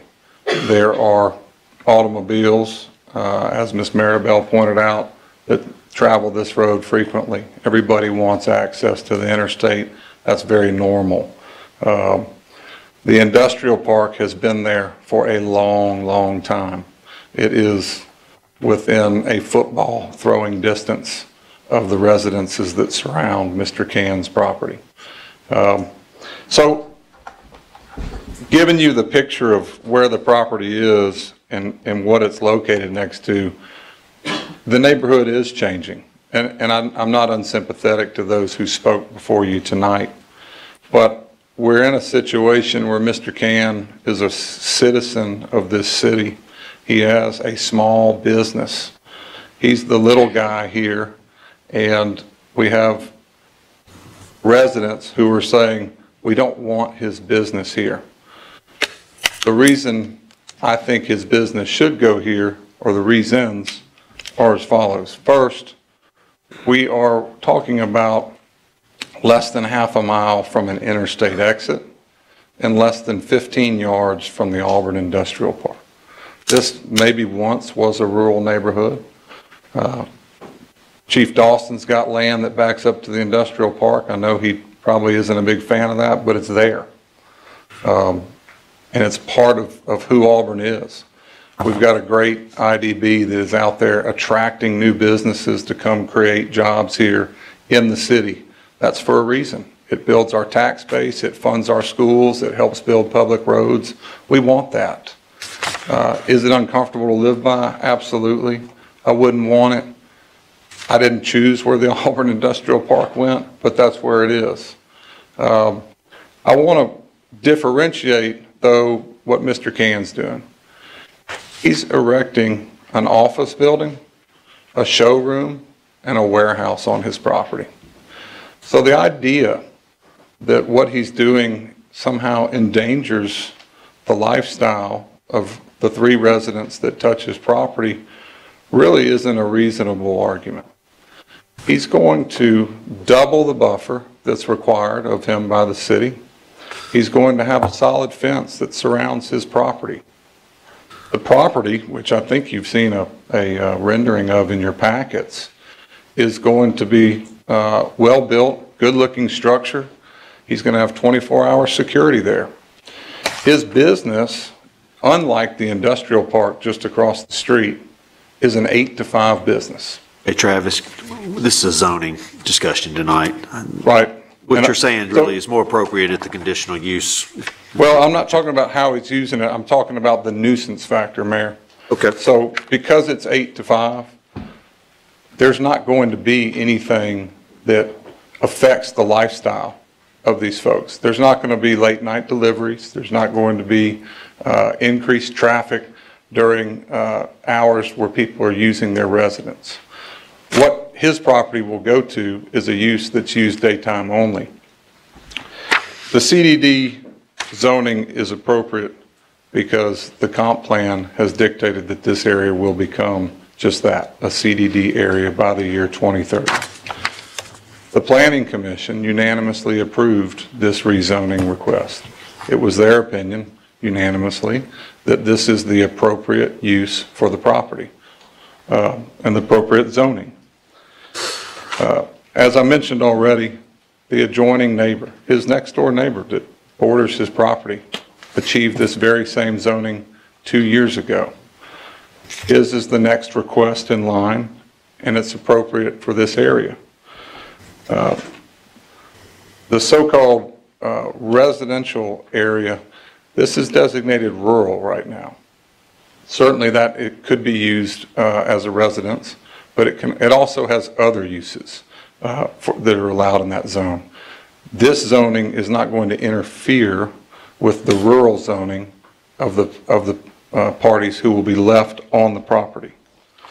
Finally, I want to point out that the city staff has recommended approval of this rezoning request. It's what really this entire area is going to move to, and we shouldn't restrict one business owner from getting his rezoning request granted when we've just given it to the adjoining business owner, the very same request. You're sort of picking and choosing there and saying, well, we like this guy and his request. The same identical request is being made here. We don't like him. So, yeah, I know we're not talking about use, Mayor, but I just wanted to point out he's not doing anything that in his CDD zoning that would interrupt anyone's daily life in this area. I'm open for any questions if anybody has any. Anybody have any questions, Mr. Wisdom? Okay. Thanks. Who would be next?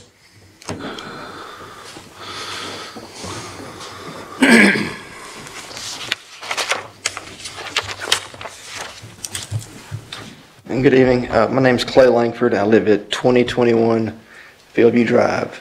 I want to bring up the fact, something Ms. Marable talked about, and it was brought up at the Planning Commission meeting, is that I asked the question to begin the meeting is what has changed since we fought this 2 years ago and you guys voted it down?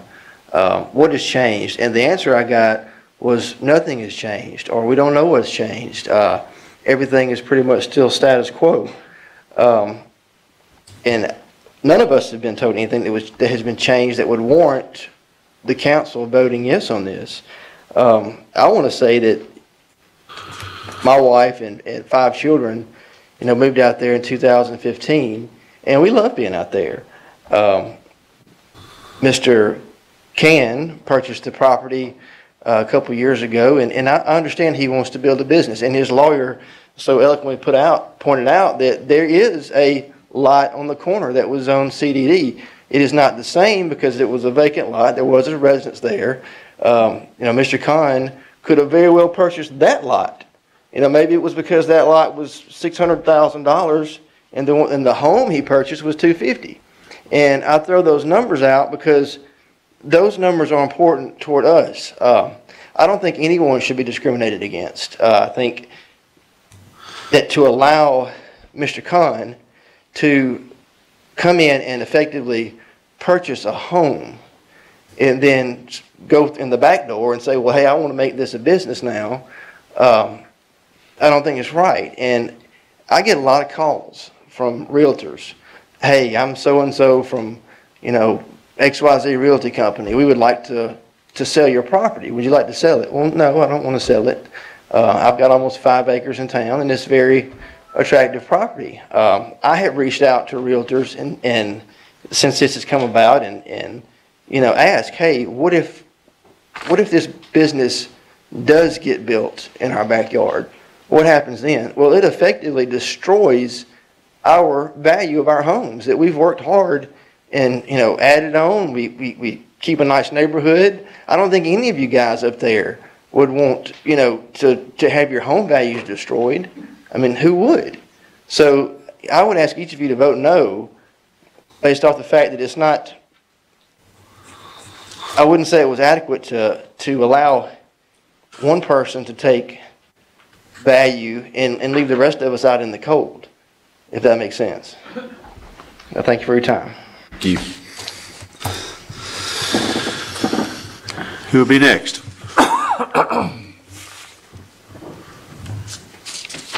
Anyone? There's a gentleman.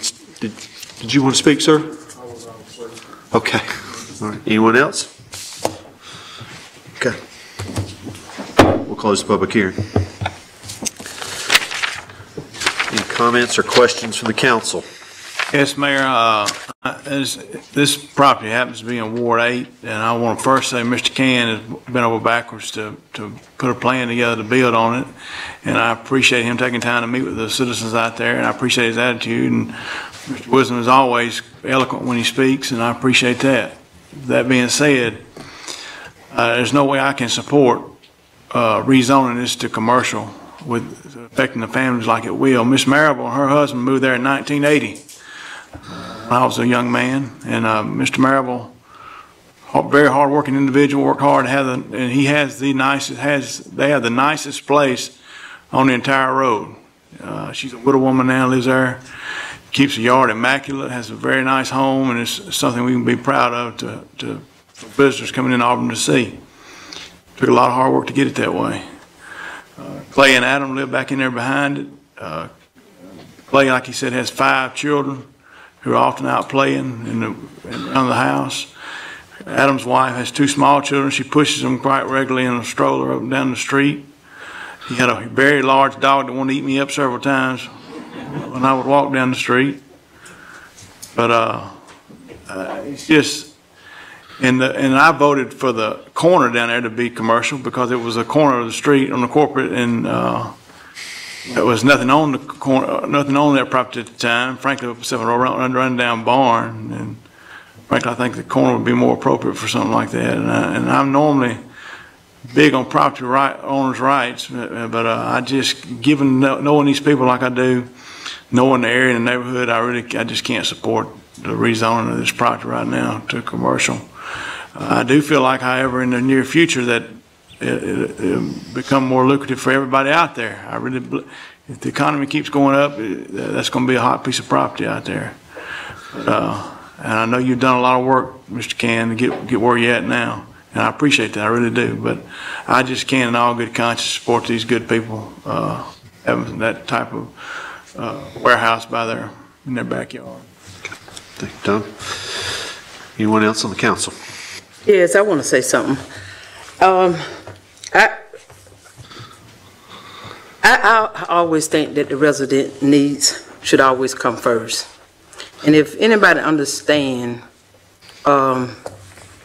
development in our neighborhood, I am one of the people that understands when something come into the neighborhood and unknowingly, because I've experienced it in my own neighborhood.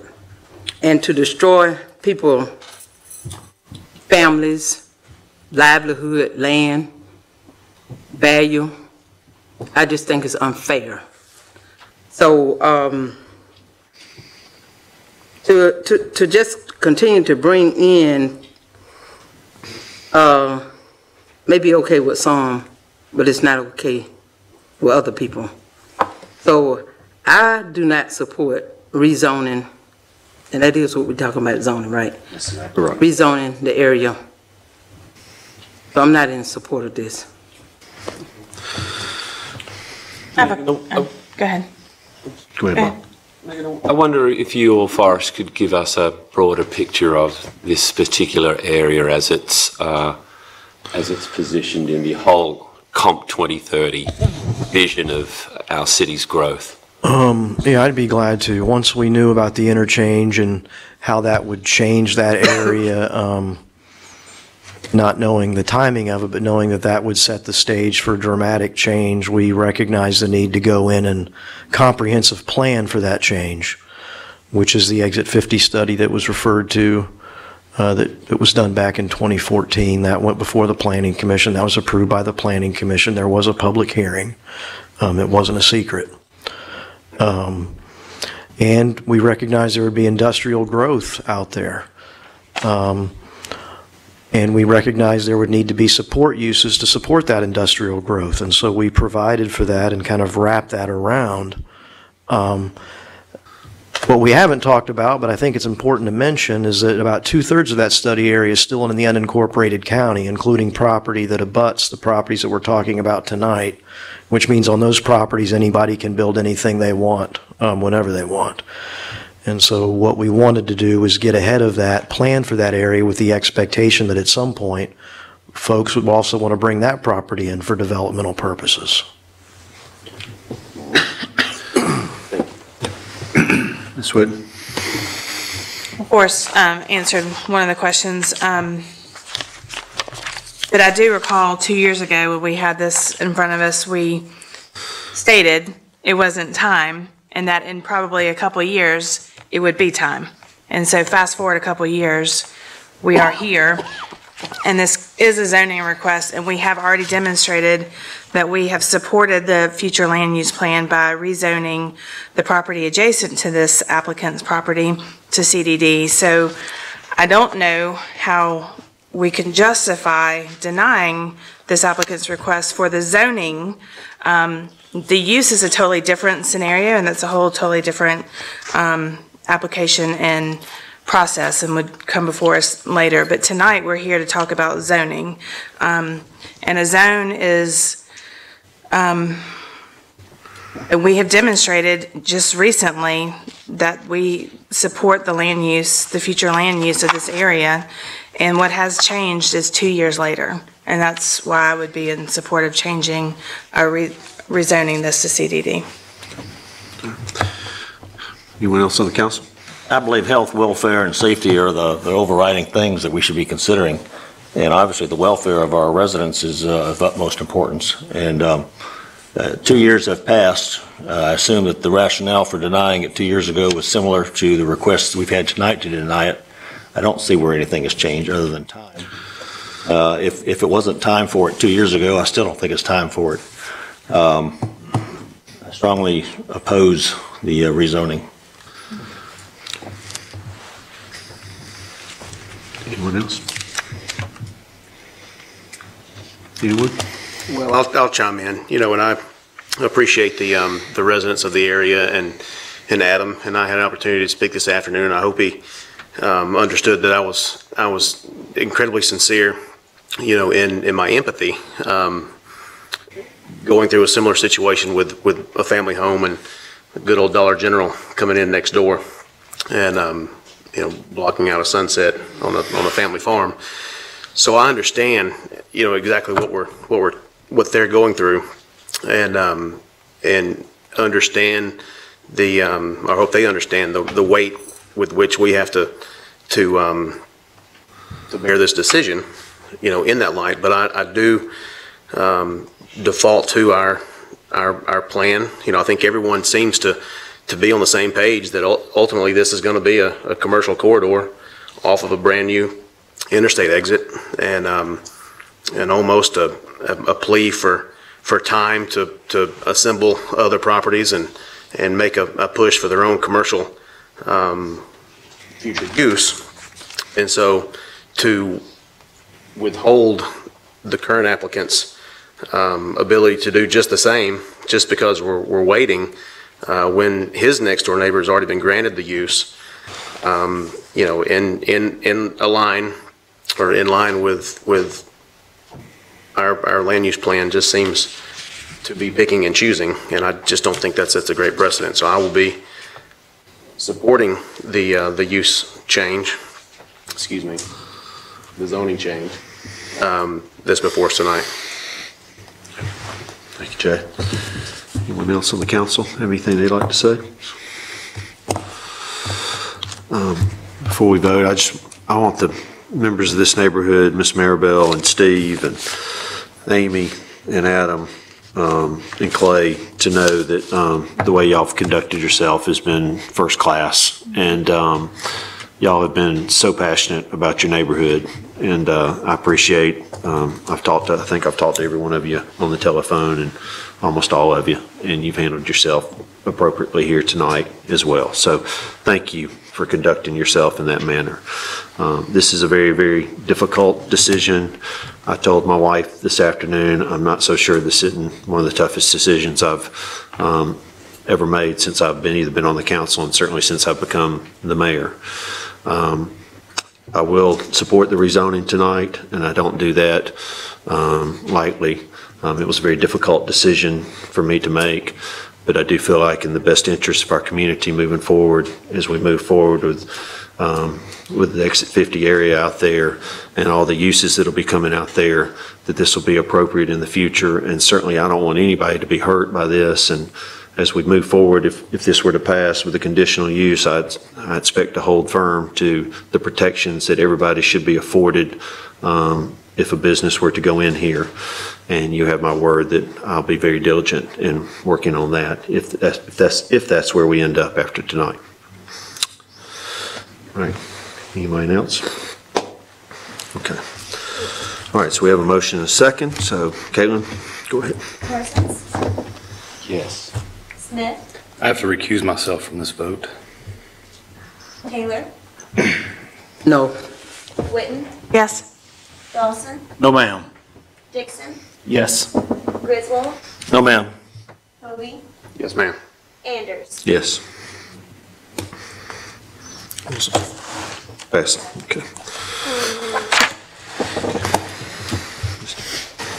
Item 9C3 is a request from Brett Basquin on behalf of East Glen Investment Properties LLC to amend the Planned Development District designation on 30.62 acres known as Sanford Village PDD Amendment Assisted Living. The property is located at the southwestern corner of East Sanford Avenue and East Glen Avenue. The Planning Commission unanimously recommended approval. Unanimous consent is necessary and a public hearing is required. I'll introduce the ordinance and ask for unanimous consent. Second. I have a motion, a second. Does anyone on the council have a problem moving forward with the vote on this evening? Seeing none, we'll open the public hearing. If you'd like to address the council, please come forward and give your name and address for the record. Okay. Seeing no one, we'll close the public hearing. Any questions or comments from the council? Okay, Caitlin? Smith? Yes. Taylor? Yes. Witten? Yes. Dawson? Dixon? Yes. Griswold? Yes. Hovey? Yes, ma'am. Parsons? Yes. Anders? Yes. Mayor, under resolutions this evening, item 10A1 is a request by Brett Basquin on behalf of East Glen Investment Properties LLC for conditional use approval of an institutional use assisted living for property located at the terminus of Sanford Village Court in the Comprehensive Development District with an overlay of Planned Development District. The Planning Commission recommended approval with an 8-to-1 vote, and a public hearing is required.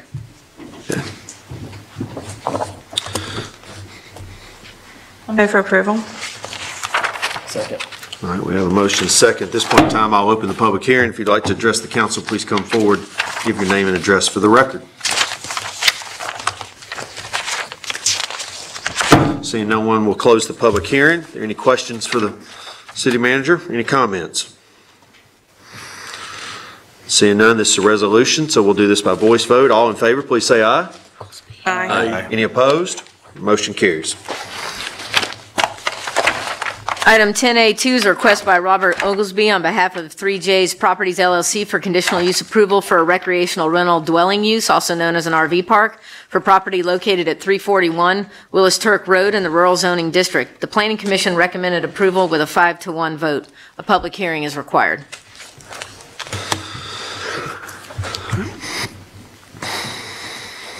Move to approve. Okay. Do you have a second? Second. All right, we have a motion and a second. At this point in time, I'll open the public hearing. If you'd like to address the council, please come forward and give your name and address for the record. Okay. Seeing no one, we'll close the public hearing. Any questions or comments to the city manager? I have a comment, it might be a question, but this would be an RV park. Do we have any additional RV parks that are within the city limits? Yes, we have several of them.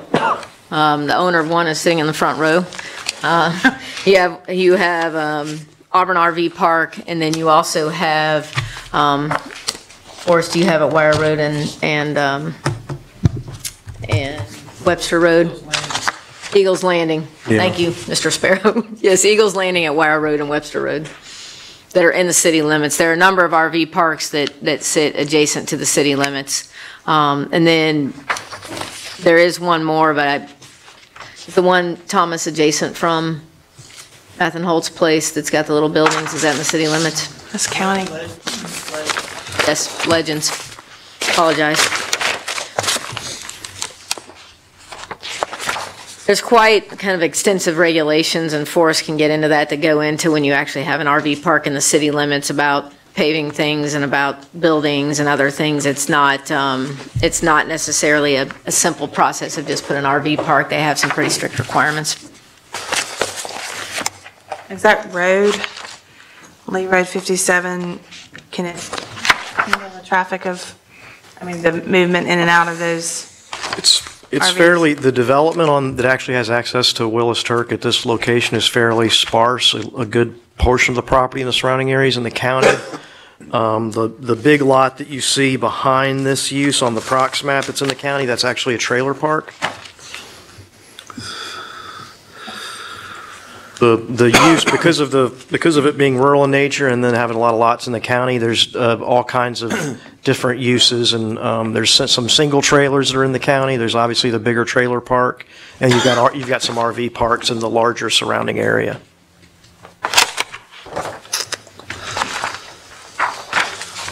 Any other questions? Okay, we do have a motion and a second. We'll do this once again by voice vote. All in favor, please say aye. Aye. Any opposed? Opposed. All right. One opposition. Motion carries. Item 10A3 is a request by Felix Legassi on behalf of Legassi Construction for conditional use approval of a performance residential development, 2 academic detached dwelling units for property located at 321 and 325 Canton Avenue in the Neighborhood Redevelopment Zoning District. The Planning Commission unanimously recommended approval. A public hearing is required.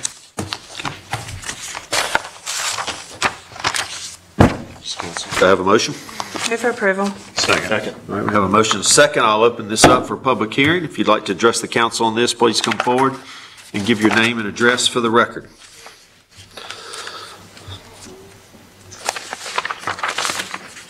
Hi, I'm Elizabeth Hill. I live at 274 Bragg Avenue. I'm not going to go through the history and the struggle that has been through this neighborhood with decisions that have been made by this council and the planning department that have gotten us to where we are tonight. I've been very grieved by some of the decisions the council has made as I've watched it change the fabric of this neighborhood. But I have been encouraged by recent decisions to designate ADDUs as a classification. While I cannot change what has happened, we can choose to move forward with the current conditions. I would ask this council not to approve these 2 new ADD units. I think that this is a decision that should be examined closely. While many, probably even people on this council, believe that our neighborhood has already been lost to the college students, I actually don't. I think that if we halt the building of the ADDUs in the neighborhood, and choose other types of housing to be built instead, then we can increase the diversity and the community that's a part of this neighborhood. This has been done in other cities well. Greensboro, North Carolina has done it and found a way to move forward with both college students and historic residents that have been part of the neighborhood. And I believe in Auburn that we can do that. I ask that you listen to the people, including myself and Councilwoman Taylor, who actually live in the neighborhood and believe that there is community there. I ask you to choose what we want and not the priority of the developer whose main purpose in this is financial gain. I ask you to do what you would do in your own neighborhood, and I ask you to choose community and diversity and citizens over profits. Thanks for your consideration. Anyone else like to address the council on this?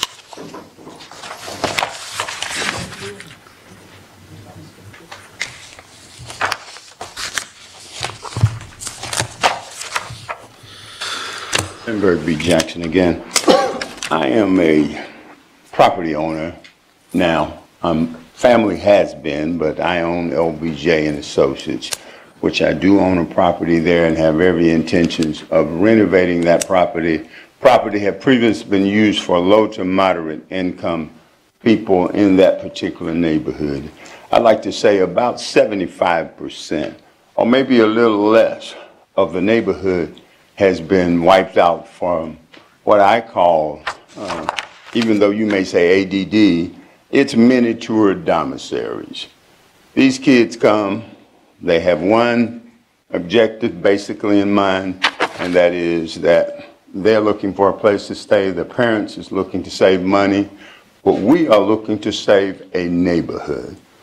Gentrification, I spoke out against it, and Forrest came up in the planning department, and they gave us all of these ultimatums. We're going to let you all choose. I'll take these maps, go sit around the room and draw on the maps and tell us what you want.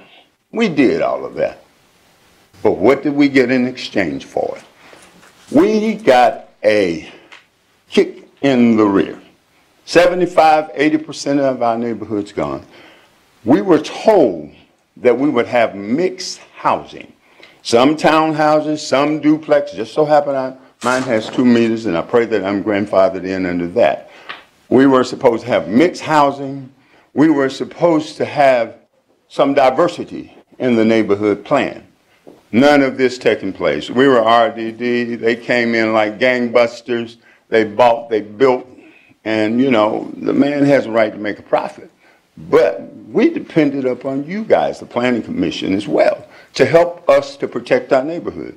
Save the family as if it was a village at one time where everybody knew somebody and everybody felt safe, maybe leaving their doors open. My property is investment. I plan to go back to the low and the moderate end of the spectrum because of the fact being gentrification is one thing. Gentrifying is another thing. Gentrifying a neighborhood means that you don't only consider the investor, you try to keep some diversity so you keep community intact and the fabric just doesn't get destroyed by people that are in, spend 3 years here, 4 years here, and then they're in, then they're out. We still have some people who love their neighborhood, like Councilman Taylor and myself, like seeing and being able to go back and visit people that have been in that neighborhood for 3 and 4 and 5 generations. So ADD, these guys are here for a minute and then they're gone. We don't know them. They don't know us. We're planning an event where we can get to know some of these people. But in 4 years, guess what? It's going to change again. It's going to keep on changing. It's going to keep on changing. But after 40, 50 years of living there and people that have grown up there, we can come back to what? What do we come back to? We come back to a bunch of buildings. Well, we don't know who our neighbors are going to be the next year or the next 6 months sometimes. So my thing is this.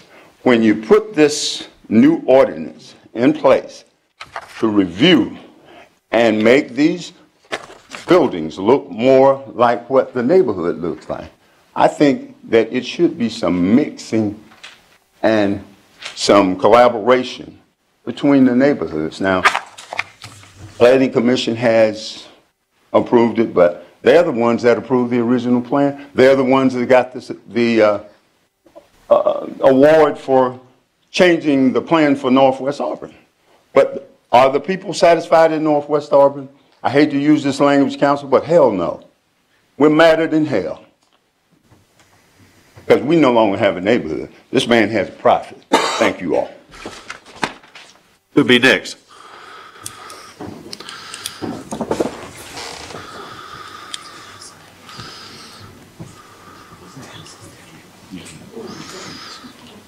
Anyone next?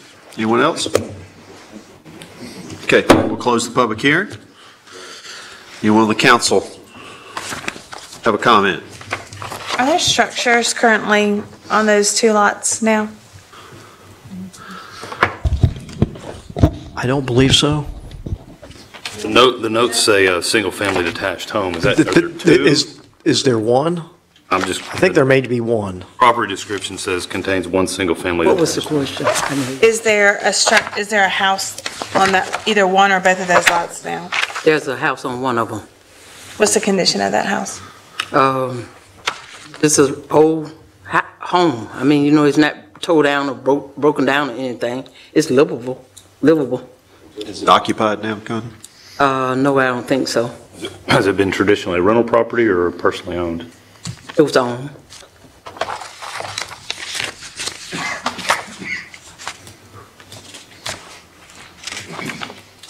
Any questions for the city manager or any comments from the council? I have a comment. Sure. I have something I wanted to say. Absolutely. Well, you know, I guess when all of this started about the units that's there now, I wasn't sitting on the council at the time, and I know everybody know my argument and how I feel about it. But to add 2 additional homes to the neighborhood, I'm not going to agree with that. I don't know what the rest of the council's going to vote on. Now, what we have decided because of what has already happened is that we want to try to be neighborly with the students that's already there. Now, I've noticed that all of the houses are not filled. I don't know if they bought or not, but I know they are not occupied. All of them are not occupied from the ones that are there. So why would you want to build 2 more? I have to agree with Ms. Hill. If you're going to build, I have no problem with building. I have no problem with improving the neighborhood. But if you're going to build, can you at least build something that's compatible, more compatible with what was already there? I know from my neighbors, and I've talked to each one of them, there's not many left, but I've went to everybody's house in that neighborhood. Nobody else is going to sell, okay? So we just want to be able, and just like Mr. Jackson said, 4 years pass, Jack will be gone, the rest of them will be gone, so we don't know what we facing in the future. But what we have now, everybody seems to be getting along. It's quiet for it to be students. It's pretty quiet. I've knocked on some of the students' doors and we've had conversations, and everybody's willing to get along. But just to continue to put the houses there and they're not already all of them is not occupied. I just don't see no reason to add 2 more to it. So I'm going to have to go go with my neighbors on this one, and I vote that we don't add the 2 units that's being asked for. Thank you, Connie. Anyone else on the council have anything they'd like to say before we vote? I have one more question. I guess, so is the concern the houses, or is the concern the use of ADDU? Because I'm hearing a very different argument. I'm hearing we don't want houses there, or do we not want ADDUs there? Well, I think it's pretty obvious we don't want the ADDUs there. Okay. And because I maybe you didn't understand me, but I was saying I don't care about them building. If they want to build some single-family homes, that's we have no problem with single-family homes, but we do. Everybody have a problem with them building them. And I have a follow-up to that, Ms. Taylor. So if this were 3-bedroom, 2-bath, you'd be okay with this? Single-family home, yes. No, I'm just asking on the layout. If it was a 3-bedroom, 2-bath, would you be okay with the design? These are technically still single-family homes, but I know there's an argument over the definition. Well, but I'm just let me just answer that. Let's go down William Street, okay? There is a 2-story home on William Street. There is a family home. There's a student live there, yes. Some parents bought the home. And it's 2 stories. It looked totally different from the ones on Canton and the ones on Grant. So I would not have a problem if they built another one like that one, because it's obvious that it's a home. It's a single family home. Compared to yes, ma'am. What's on Canton and what's on Grant. I'm just trying to understand if it's the people that are living in the home that's the problem, the potential people that are living in the home, because I think federal law and state law would preclude us from taking into consideration housing. I think HUD and other things would be problematic legally if that's what we're considering our vote on based on who potentially could live there. So I'm just trying to understand if it's the design, if it's the 5 bedrooms instead of the 3 bedrooms, or if the 4 I'm just trying to get to the bottom of, because we've got a conditional use, and if we're making an argument that we're concerned about particular people living there, I think we're running afoul of potential federal and state law, but that. We're considering ADDUs. ADDUs, I think we all understand, have been primarily occupied by college students. Right. What we're looking at tonight is an ADDU. So, and it's not a problem about who's living in the homes, because students living all over. They're single family homes right on Fraser, okay? And they're just regular single family homes, but students live in them. So the problem is not the student, and I'm not saying that the problem is the students. I'm just talking about the type of housing the design of the housing. The council and the staff and everyone has gone through an exhaustive process recently about ADDUs in general. We had to define them. We established areas where they're allowable and not allowable. So what we're doing is we just immediately establish these new rules, and then the first thing we do on it is turn around and ask for exceptions for conditional use. If we're going to establish rules, I don't know why we don't stick to some of these rules. So that's really the issue. It's not who's going to be in them or what they look like from the outside. We're being asked to make an exception to a rule that we just passed.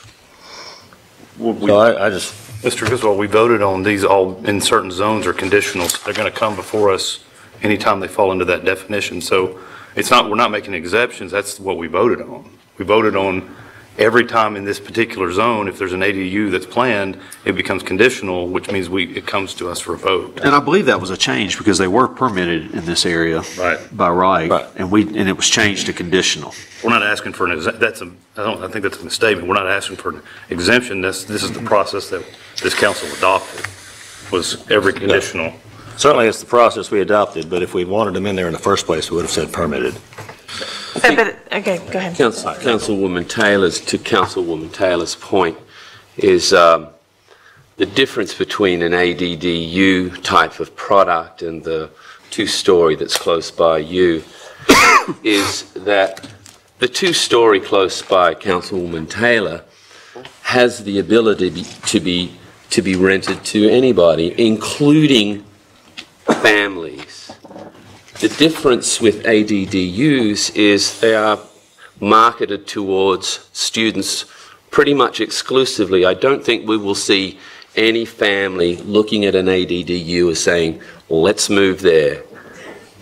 But to your point, Mr. Parsons, I'm telling you, if you designate voting, if we vote based on who's going to live in a house, we could potentially run into federal and state law violations. I'm just telling you that's the law. Well, that's good, but no, it is good. I'm saying to you that I'm not voting on that at all. But that's why I'm asking on the right, viability, the marketability of a house. That's why I'm asking that's why I'm asking on the conditional use. Is it because it has 5 bedrooms instead of 3? Because if we're basing it on there's a certain individual who's going to potentially live here, we maybe have problems that are bigger than conditional use in an ADU.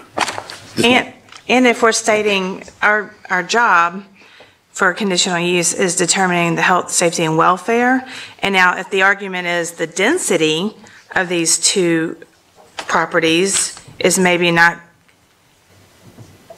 for the betterment of the welfare of the neighborhood, that's a different argument, and that's something that we can legally consider.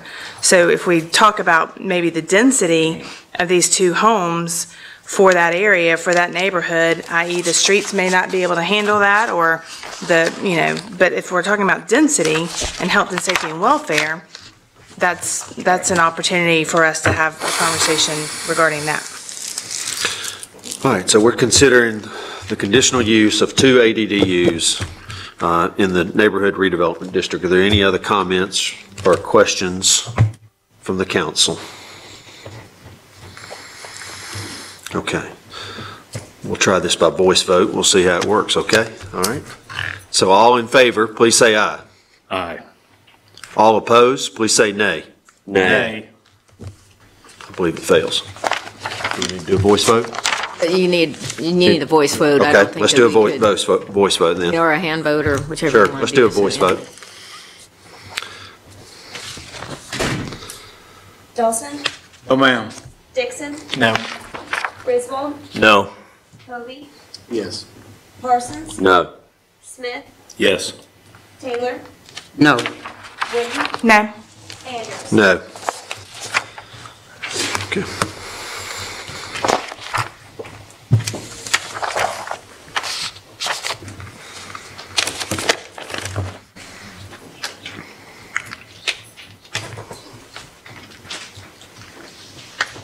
I'd just like to clarify with the council, when you choose to deny a conditional use, you should be very clear as to what your reasoning is. So even though that did fail, I would like to recommend that you state some reasons for the record why you deny the conditional use, just to be clear for the record.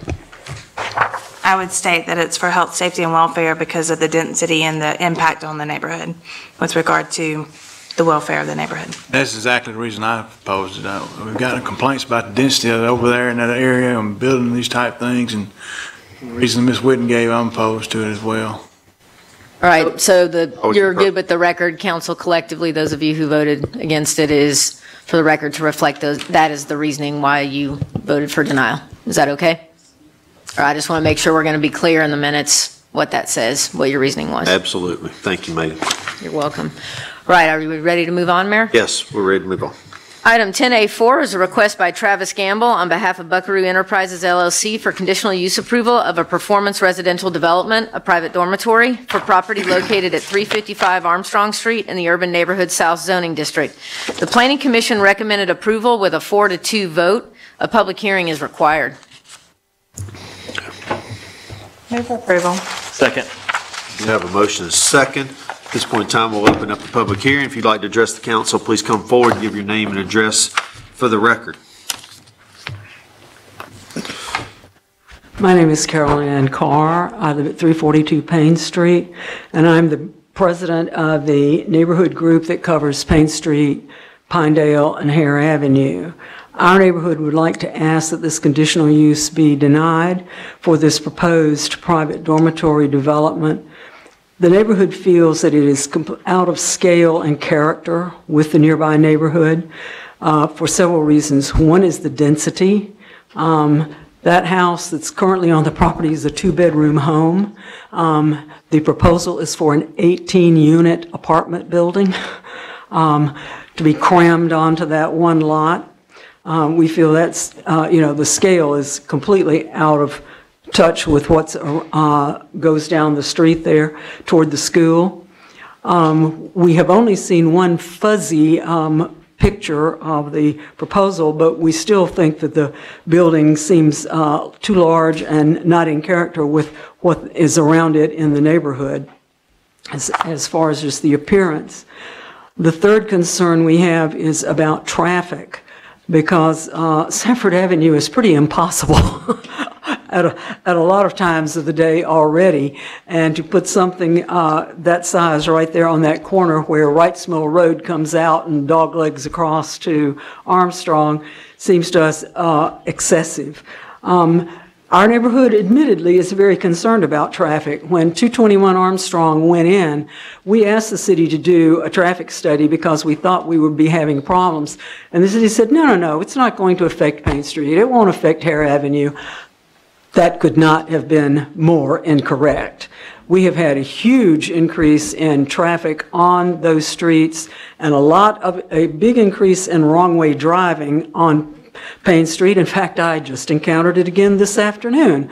And we've kind of taken to refusing to get out of the way when we're coming down the street and making people turn around and go back the other way because we've gotten so tired of this problem. So we're also concerned because we now have a number of small children on Payne Street and on Hare Avenue.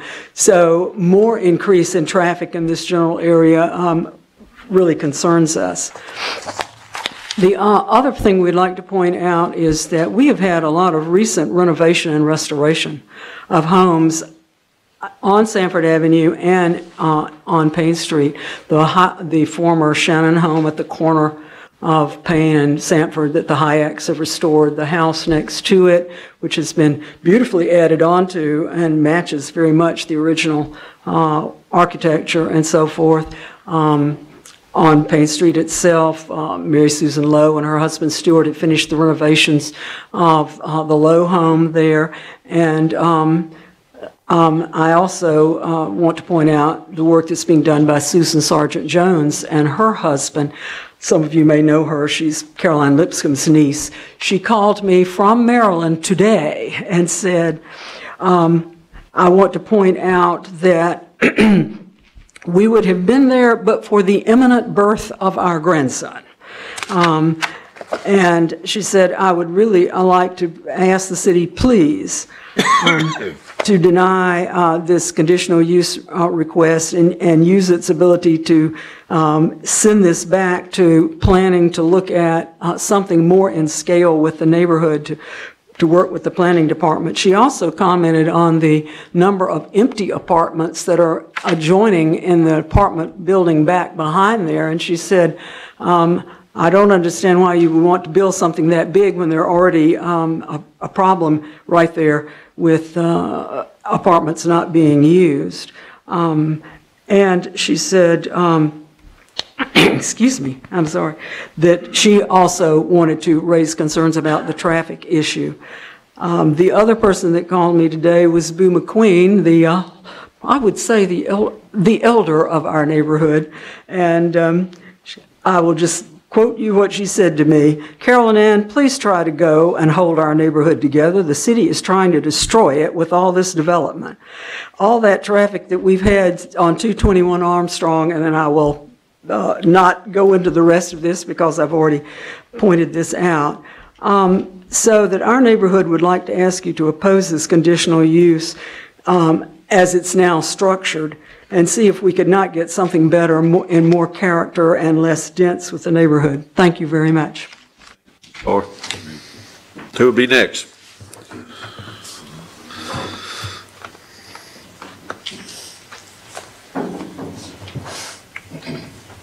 Bill Caskey, 521 East Sanford. I want to address perception and not an accusation, so please don't mistake the two. At the Planning Commission meeting last week, Tyler Caldwell stated that he had received 12 to 15 emails or office visits on this particular property. They were 100% in opposition, 0 in favor. 3 or 4 residents of Ward 5 got up at that meeting and spoke. 100% were against, 0 were in favor. One of the commission members, I'll butcher his name, but I want to say it's Rickenbaugh. Mr. Rickenbaugh raised a series of questions that ought to have been considered. Was it, some of it was density, some of it was in keeping with the neighborhood, some of it concerned traffic, some of it concerned parking. Nobody could answer the questions. Nobody from the petitioner was there to represent and speak to the Planning Commission. So you've got a developer, you've got an architect, you've got a builder, you've got an owner. Nobody was there to answer those questions. So the Planning Commission, the appearance was they did a 4-2 vote without the information that was being requested by one of the commission members in opposition to what the community was saying. So it made it look like the appearance of the vote was already predetermined. There's no need to come stand before somebody and answer hard questions if the vote's already predetermined. So Ms. Carr spoke very eloquently about it's a 2-bedroom, 1-bath house on a small lot. And they're proposing an 18-bedroom, 18-bath, 4-half-bath private dormitory. Now, it's my understanding from Mr. Cotton that that property by right could have townhomes built on it. The builder or the developer or the owner has decided they want to put up something bigger, more grandiose. 18 bedrooms, 18 bathrooms, make a lot more money than you can putting up what'll fit there. Parking. You require by ordinance 1.1 parking spaces per bedroom. So that's 20 parking spaces that have to go on that little lot. You can hardly put 20 parking spaces on there without the building. So now you have a building that's 18 bedrooms, 18 bathrooms, out of scale for the neighborhood, and you got to provide 20 parking spaces. Armstrong is a problem street for parking. The only parking that is available in proximity to that is in front of Pine Hill Cemetery. There's some parking on the other side of the road as you go north that's on the, would that be the west side of the road in front of those other apartments. Otherwise, where's anybody going to park if you come to visit that particular community? There's an apartment complex behind it, but right behind that is KC Street or Avenue, I don't know the designation. And there are a bunch of single-family homes in there. Whether they're rented or not, I don't know, but they're single-family homes. So if you start mowing down neighborhoods and say, well, we got one here, let's go and do them here on Casey, that backs up to the homes on Payne Street. So I refer to it as creeping encroachment. As you start moving these big, out of character, out of scale buildings into neighborhoods. If you look at the drawing, which by the way, I've seen drawings by 3rd graders that were better than that drawing. You can't tell what that building is really going to look like. But next to it is a single family home. Now that home may be rented to students or other people, I don't know, but it's a single family home. Next to that are 2 homes that I think are owned by Fucci Realty. They're rented to students. Next to that is a hair salon. And then the rest of that street on that side, all the way to Pinedale, are single family homes. Wright Street that feeds in are single family homes.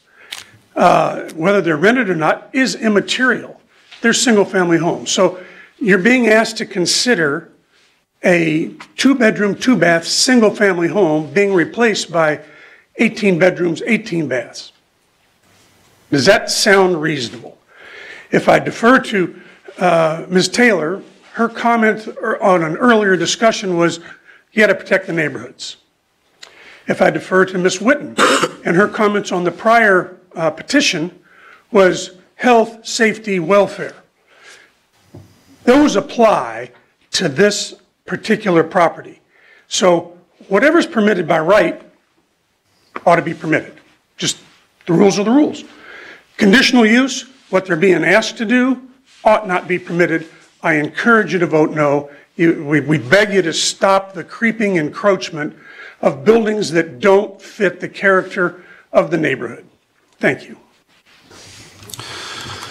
Who'll be next?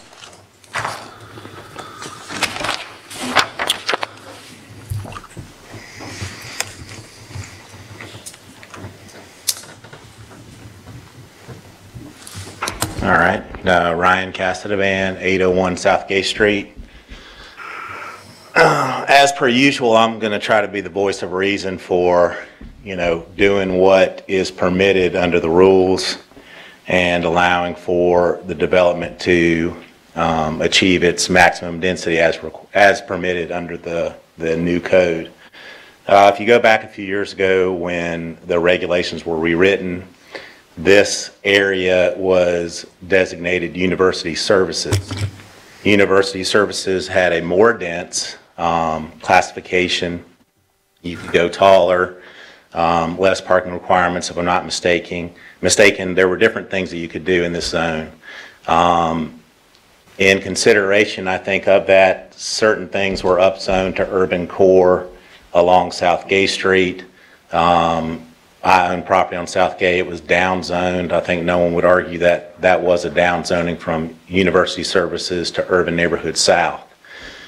At the time, I think you could go 65 feet tall, which would be really impossible on this site. Not going to lie to you there. But the new allowance is for 45 feet. You can build 45 feet tall. I'm not sure the height of this proposed building, but I don't think it's taller than 45 feet. It requires a certain amount of parking. They would have to meet that. The only thing, if I'm not mistaken, is that they're here to ask for a conditional use. And again, I'm not positive of this, but I would say I think this is the first time that a fee simple townhome development, which I believe this is, has been designated private dormitory by staff. So had it not been designated private dorm, we wouldn't even be here tonight. If they met the conditions of the zoning, which I feel that they do, it wouldn't be here. This has always been my fear as a builder. This, hey, it's permitted by right, it's not permitted, and it's conditionally permitted. Well, is it permitted with conditions, or is it if we kind of feel like it? Well, tonight it seems like, well, if we kind of feel like it. And I think that's a slippery slope that no property owner wants to see, their property rights go down where, depending on how the wind's blowing, we'll see if we're going to give you what you used to be permitted to do. So I'm not speaking whether I think it's a great development, not a great development. I will say it is permitted. They're meeting the requirements, height, width, setbacks, parking spaces, and I think it should be permitted, under that, just straight definition. And I will say this, I always hear, what's not in character? It's not in character, it's not in keeping. This looks like this, this looks like this. Auburn is growing, things are changing. You can't look at what was built in 1910 and then say, well, this thing in 2019 doesn't look like what's built back then. We used to have horse and buggies here, and that's changed a little bit too. So I think that with an eye towards the future, we have to start looking at what's Auburn gonna be, and is this what we have kind of legislated for it to going forward? And I think the answer is yes.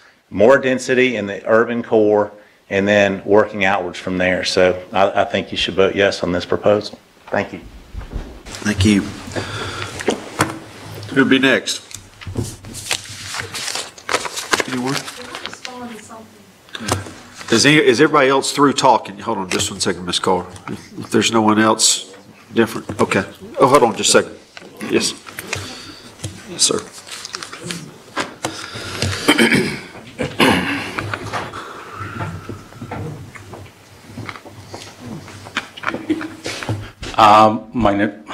My name is Besar Nakshavan. I'm the architect who did the 3-year-old sketch. I want to respond to a couple of questions that had come up in terms of density and that the building doesn't represent the character of the place. First of all, I live in the neighborhood.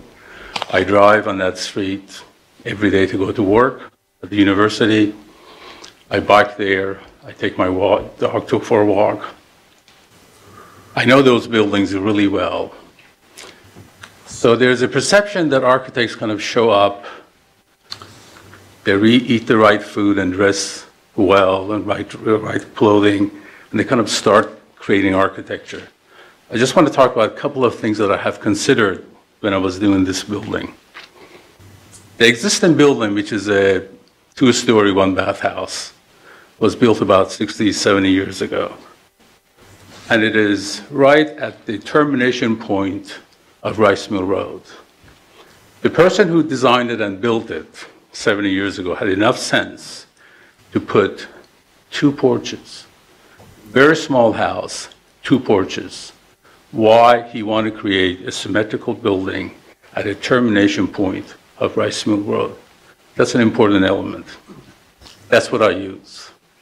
I built or designed a symmetrical building, not a big 4-unit building, but we cut it down in 2, and we cut down the 2 individual ones so it would be symmetrical. So that came from the neighborhood, too. The house is lifted off the ground, not a slab on grade, the existing house. Why? Because we get 64 inches of rain a year, not 4 inches in California. So I lifted the building off the ground. There are 5 steps in one and 3 steps on the other side, identical to existing building. 3. The existing house has a metal roof. We try to use metal roof to be sensible and sensitive to the neighborhood. 4. The existing house is made out of partially brick. In the South, houses are built out of 2 things, either brick or masonry or siding and stucco. I convinced my client to spend $22,000 more to go with brick rather than siding. Why? Siding, the one I was going to use, comes from New Jersey. Brick comes from Montgomery. I want to keep the money in the state, and I wanted to use our craftsmen build the brick building. Brick is an Alabama material. Density, I'm not responsible for density. It is permitted by law to build, as Ryan said, up to like 40 some odd bedrooms. We only build in 18. We have 18 plus 2, 1.1 parking spaces. About 8 of them are under the building, so you can't see it. And the remaining is in the back, covered with a beautiful brick wall with ivy growing on it. I know the neighborhood. I've lived in it 30 years. I've tried everything I can to make it sensible and responsible and harmonious with the neighborhood. After all, I live there and I want to be, beautiful building as much as you do. And more importantly, I don't want my students see that building and be critical of it. So none of the kind of comments that have been made has been unanswered. The building is going to be a beautiful building. The drawing is a sketch. The sketch is different. By definition, sketch is a quick impression of the place, not a CAD drawing, which is dimensioned. You want a CAD drawing? We got CAD drawings. We have plans that are dimensioned. We have elevations that are dimensioned. The building's 30 feet high, Ryan. It's not up to 45. We have done everything we can to make the building harmonious materially and scale-wise, breaking the building down to small units rather than a big building. I don't know what else we could have done. In terms of meeting, we have met with the planning department many, many times, and we have tried to accommodate the comments they have made to us. And here we are. Can I ask two things? Please. One, do you have other, you said you have a CAD drawing. Do you have other, could we see other designs or anything else besides the two drawings that were submitted with our packet? Oh, we have plans, we have site plan, we have elevations, we have 4 You elevations. see some of those documents? Well, there's a set that was submitted to the city, and the city has that. Would you consider a volunteer review by our downtown design review committee? Yes.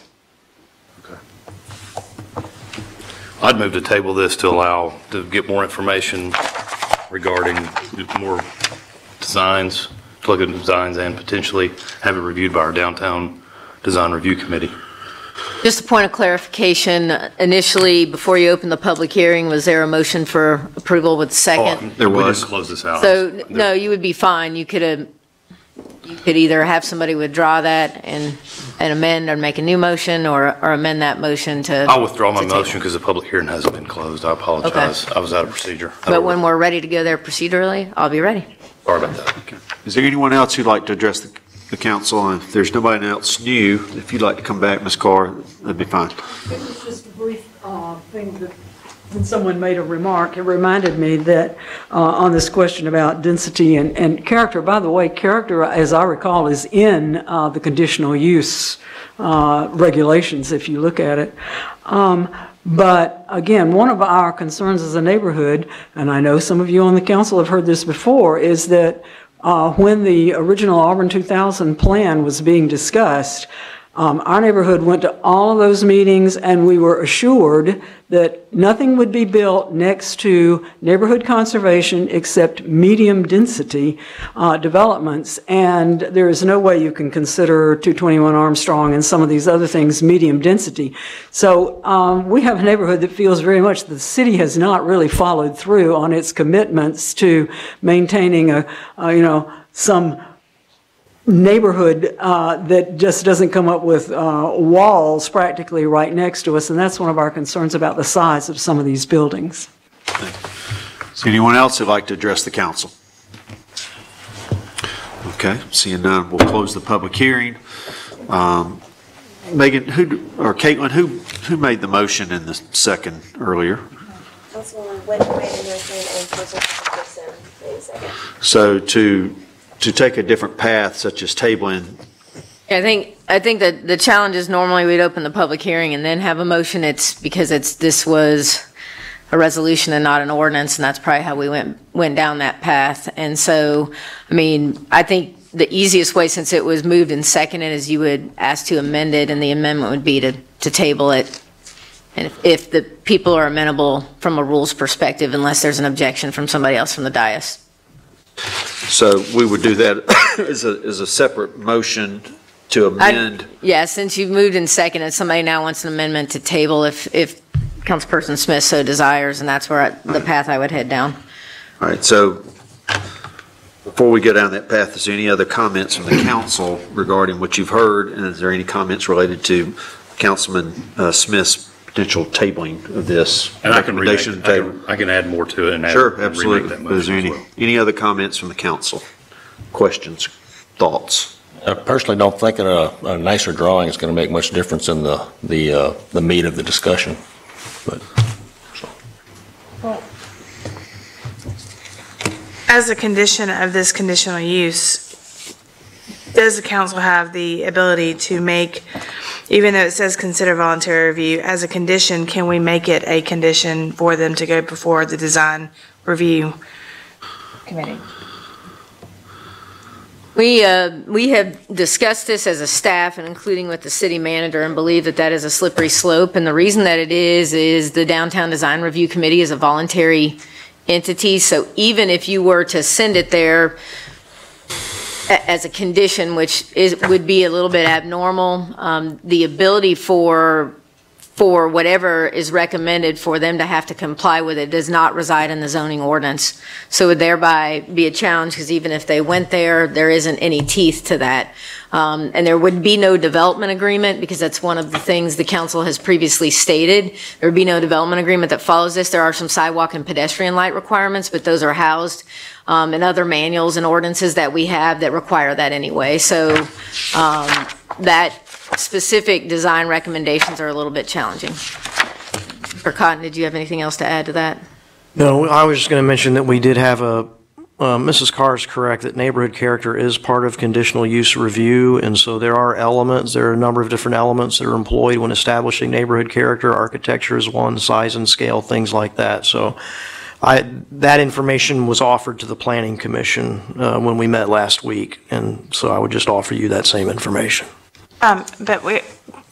So size and scale, though, is separate from this use request. Size and scale is permitted by right and parallel to what they're seeking. Yes, it meets the zoning ordinance requirements, but under the auspices of a conditional use approval, neighborhood character can be considered. Okay. I think it's important to note, and I believe as you were indicating and did come up, is there are uses that are very similar that may not qualify as a private dormitory that would be permitted by right and would not be vetted at all with the Planning Commission nor the City Council nor the Downtown Design Review. Could you give us an example of what that is? Repeat that, please. Other uses that could be very similar in scale that Would are be permitted by right. By right? Townhouses. How dense are townhouses? Well, we don't have a bedroom maximum. For example, when Ryan brought this up earlier this evening, these are proposed to be fee simple, but because of the floor plan configurations, they were deemed to be private dormitories, not townhouses. If it weren't for the fact that their floor plan configurations deemed them to be private dorms, they would be townhouses and they would be permitted by right. But one of the reasons why they are private dormitories is because they have so many bedrooms, which then gets you on a pretty serious, you get really heavy on the bedroom and the private space versus the percentage of what we call public space or common space, kitchens, living rooms, and that's one of the main criteria we employ in making that determination. In this case, if you look at these floor plans, the split is about 75-25. 75 private, the common space is on the ground floor, the two upper floors are entirely bedrooms and private baths. So they were appropriately defined as private dorms. So in our packets, we don't have a copy of the floor plans. You may not. Okay. No, and they're not always submitted to you as part of that. You know, sometimes they are and sometimes they are not. But also to the point that about other drawings, that there may be something that was submitted that Mr. Cotton and I are not aware of, and I've also double checked with the city engineer, but we're not aware of another set of plans that we did not show you. And that may be that they're in transit to us or something, but I don't want you to think that we're sitting on information that we have in our files that we didn't provide. And the floor plans may not have come in. What happened was I was in a meeting with the owner, the owner/developer and her attorney, and we got in this conversation and they said, will you make a determination on if this is a private dorm and tell me why? And I said, yes. And they gave me the plans and I responded to them the next morning with the number of reasons why it was a private dorm and not a townhouse. Okay, well, for that reason, I'd like to withdraw my motion. And I would like to encourage that we table this so that we can have a full understanding. Since this is a conditional use for private dormitories, we don't even have that in front of us to review. So for that reason, I'd like to withdraw my motion. And Mayor, just to be sure we're good procedurally, we make sure there are no objections from anybody else at the dais about the withdrawal of the motion. You have to have a voice vote on that? No, I don't think, as long as there are no objections from a procedural standpoint to the withdrawal of the motion, you're fine. So is the council okay with withdrawing the motion in second to vote on this? I don't particularly care for it. I don't see where we're going with this. It's up to the city staff to determine if something's a private dormitory or not. It's not up to the council to sit around and review floor plans. So the staff has determined that this does constitute a private dormitory. So I don't know what difference it would make if we see a floor plan that shows us 5 bedrooms and a common area. Then we would make no difference if we had elevations. I mean, it's the same argument. I don't think it does matter at this point. On another note, I'm not seeing 20 parking spaces. There's on not. the site plan. There's not. And that's cited in the staff report. It's acknowledged that the parking is deficient, and that will have to be resolved. That's typically something that'll get dealt with at what we call our development review team, which is kind of our detailed level administrative site plan review. And the site plan's been modified a couple times, but I count 18 parking spaces. There are also some spaces under the building, that's why. Yes, I understand that there's two. And that includes 8 that are basically in garages. Where are you going to find 2 more? Excuse me, there are 20. I can come and show it to you. There are 20, there are 18, there are 20. There are 20 parking spaces. The one that we submitted, site plan we submitted last week has 20 parking spaces, and they're numbered. And if you have the latest. Then I don't have the latest site plan because we would have gotten that before the packet went out. I can't speak to that. Sure. Yeah, no, and I think there's the balance of the equities, we need to go through the due process, whatever that ends down the road. This packet is not ready, we're not there yet, I don't think. I think in fairness to everybody, my recommendation to the council would be to table this until the first meeting in November. And so we can get a comprehensive look at the elevations, the site plans, the parking, all the information we need to make a good decision. Scale and character is very important. It's very important to that neighborhood. It's a very sensitive part of our community. I think it's upon us to make sure that we feel comfortable with what this building's going to look like and how it's going to fit into that neighborhood. But there's some other questions we need to get answered too. And in fairness to the applicant and the owner, I feel like we ought to just table this for, I guess it'd be 3 weeks because we've got an unusual month this month. So Beth has offered to withdraw. Mr. Griswold is not in agreement with it. Is the rest of the council okay with tabling this for till the next meeting? Okay. I'm not seeing anybody say no. So at this point in time, what do we need to do? Ms. Whitten just needs to make, or Mr. Smith, somebody needs to make a motion to table? Yeah, that would procedurally go with that, and then make sure that if you're going to table to a date certain. All right, and the next meeting in November is November the 5th. The first 5th. one is, and the Okay. second one's 19th. Would you, with potentially tabling, is there something specific? You started to list a few things, and that would be helpful that you were wanting information-wise between now and then. Yes, so I will move to table this to a date certain, November the 5th, first meeting in November, and I would like, in the meantime, that we see a floor plan, a site plan, more detailed renderings of the building, and possibly have them, I don't know that this is possible between now, because I just had a meeting today, but a first glance by the design review team. Okay, you got all that?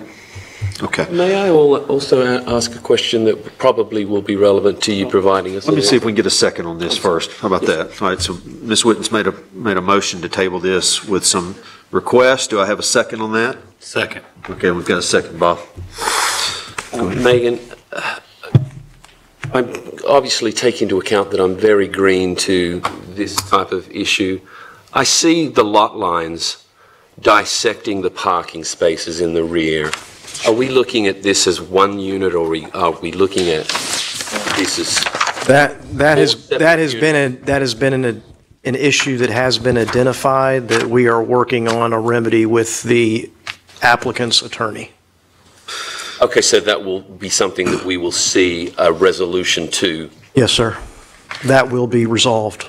There's a lot of lines on there, but you're definitely seeing it. It has to do with a number of factors, yes. Are the lines for parceling out into fee simple? Yeah, you've got fee simple parcel lines, and you've got parking space. But in the private dormitory, delineations. would it still be fee simple in a private dormitory? Would that be one unit? It can be. Okay. Okay, with designated parking for each unit, I'm assuming. Okay. Yes, and I think to the point that Mr. Parsons is making, that one of the challenges is you see comments about the development review team a lot. I think some of you have looked up, we have 2 manuals very thick, one for water and sewer and one for all things engineering. And then we have a number of planning items in the zoning ordinance, and all of those things, no matter what you do from here, and if you approve any item, they still have to meet all of those standards no matter what, and a lot of those comments are repeated. But even if something is slightly off here, you would be looking at use, and the details have to be met or somebody doesn't move forward, and there are oftentimes things get approved at this level that don't see final design because they couldn't comply. So With the request Ms. Wooden put in, is that enough time, or should we move to the second meeting in November? I think, I think with the 3 weeks, I think most of the things you've asked for already exist. Okay. Yeah. Okay, yeah, we have an extra week. You've heard from anyway, the so- architects saying that they've got a good bit of things that may be in transit to us, and so those are things that we can better evaluate then. I have one additional follow-up question in terms of the parking again. And I'm sure you all have this conversation. I presume you do. It's just, forgive me. We could look at parking of this as one development, 18 beds, but we could also look at this parking as per unit. Is another way to view this, correct? That's right. So in fact, if you viewed it as as 2 5-bedrooms and 2 4-bedrooms, we're rounding up at 1.1, correct? We're rounding up at 1.1. Yeah. Right. So 1 4-bedroom gives us 5 parking, if we round up, correct? A second 4-bedroom gives us 10 parking, and then we are at 22 if we have 5. I know where you're heading with that, and that was the conversation I alluded to that we had with the applicant and her attorney, was resolving that very specific complexity. Appreciate it, thank you. And we appreciate the questions, and that's why I wanted to be clear about manuals and things. These are things our staff does every day at the DRT level with the applicants, with attorneys, with designers, and they're very good questions. And I want to assure you that this is what we're doing behind the scenes every day, and making sure. And that's why sometimes things can't work in the end, or they have to get a variance or what have you. There are some shared parking provisions, but they're not robust in this area for residential. They run the commercial gamut, and they are allowed specifically in the urban core, but that's a very different situation. Thank you. So you haven't voted yet, correct? All right. So I have any other questions, any other comments? All right, so we do have a motion and a second to table this until November the 5th. All in favor, please say aye. Aye. Any opposed? Nay. Okay, so we will table this until November the 5th. All right. Are you ready to proceed? Yes, we're ready to proceed. All right, item 10B is authorizing the vacation of sidewalk easements along Janelda Avenue for HP Auburn LLC. A public hearing is required. This is just a resolution. I have a motion from the council. So moved. Second. All right, we have a motion and a second. At this point in time, we'll open up the public hearing. If you'd like to address the council, please come forward and give your name and address for the record. Seeing no one, we'll close the public hearing. Any questions from the council? I'm there for approval. Oh, we already had that in mind, I'm sorry. Any I'm used questions, to it afterwards, concerns? instead of before it. Right, okay. All right, all in favor, please say aye. Aye. Any opposed? Motion carries. Mayor, those are all the items of business we have for you this evening. Sure. Hey, if I may, real quick. Absolutely, Tom. One of my constituents, elderly constituents, spoke here tonight about the traffic problem on Cox Road. She wasn't exaggerating. I know you think I'm exaggerating every time I talk about it, but frankly, I get very upset about it because Cox Road has been neglected. I know I live on Cox Road, but it's been neglected. She's right about it. She said, elderly woman pulling out on that road, it's dangerous. We've taken a major interstate highway that goes through Alabama and opened it up to traffic on a 2-lane road, and I'm not exaggerating. My great-granddaddy drove his mule and wagon up that same road. The only difference in that road right now is they put asphalt on it, put rock on it to start with, then put asphalt on it. It is a major problem, and I just don't feel like it would be allowed anywhere else in this city. And I may be wrong, but folks on Cox Road, and I know the vote didn't go the way I wanted tonight, and that's fine. I appreciate what you did. But that being said, something needs to be done about Cox Road. I'd like to know when I've been told now for 3 or 4 years we're going to widen it. I ain't seen the first shovel being brought out there, nothing else. And I know I just need to calm down, but I'm telling you, I'm before somebody gets killed out there on Cox Road, something needs to be done about it. And this young man here with his new business is going to have trucks pulling in and out of there. They'll run over you out there. My daddy is 70-something years old, has had to jump in the ditch to keep from getting run over by 18-wheelers coming down Cox Road. So frankly, I don't understand what the problem is. There are signs up there saying no through trucks, but trucks keep coming through. So I'm very upset tonight with this about Cox Road. We're fixing to add more traffic to it, and nothing I can do about it. I don't guess except complain about it. But I'll complain at every meeting I have to from now on about it, because somebody's going to end up getting killed out there, and it would be a good chance that somebody related to me, because most of out there is related to me. But Tommy, I appreciate what you're saying, and you're right. And I think my sense is Auburn, as the industrial park, the tech park out there becomes even more vibrant, there's even more traffic in and around that area. And with the potential redevelopment of the old trailer park across the street, I mean, there's just going to be more going on out there. And I would say to all of us and to the staff, it's incumbent upon us to make sure that that's a safe place. If we're going to bring more people and more businesses, and that's going to bring more cars, and we better doggone make sure that we've got a great plan to provide safe transportation and safe roads for the citizens and all the people to be out there. So I hear you, Tommy, and I understand your concern, and I would express to Mr. Buston, if he was here, that this is something that we need to put some eyes on, and we need to do it as soon as we can. Thank you, Mayor. Yeah. I think, Mayor, it's important to note that the design may be complete. I'll check with our city engineer on the Cox Road widening, which is a project we discussed during the budgeting process.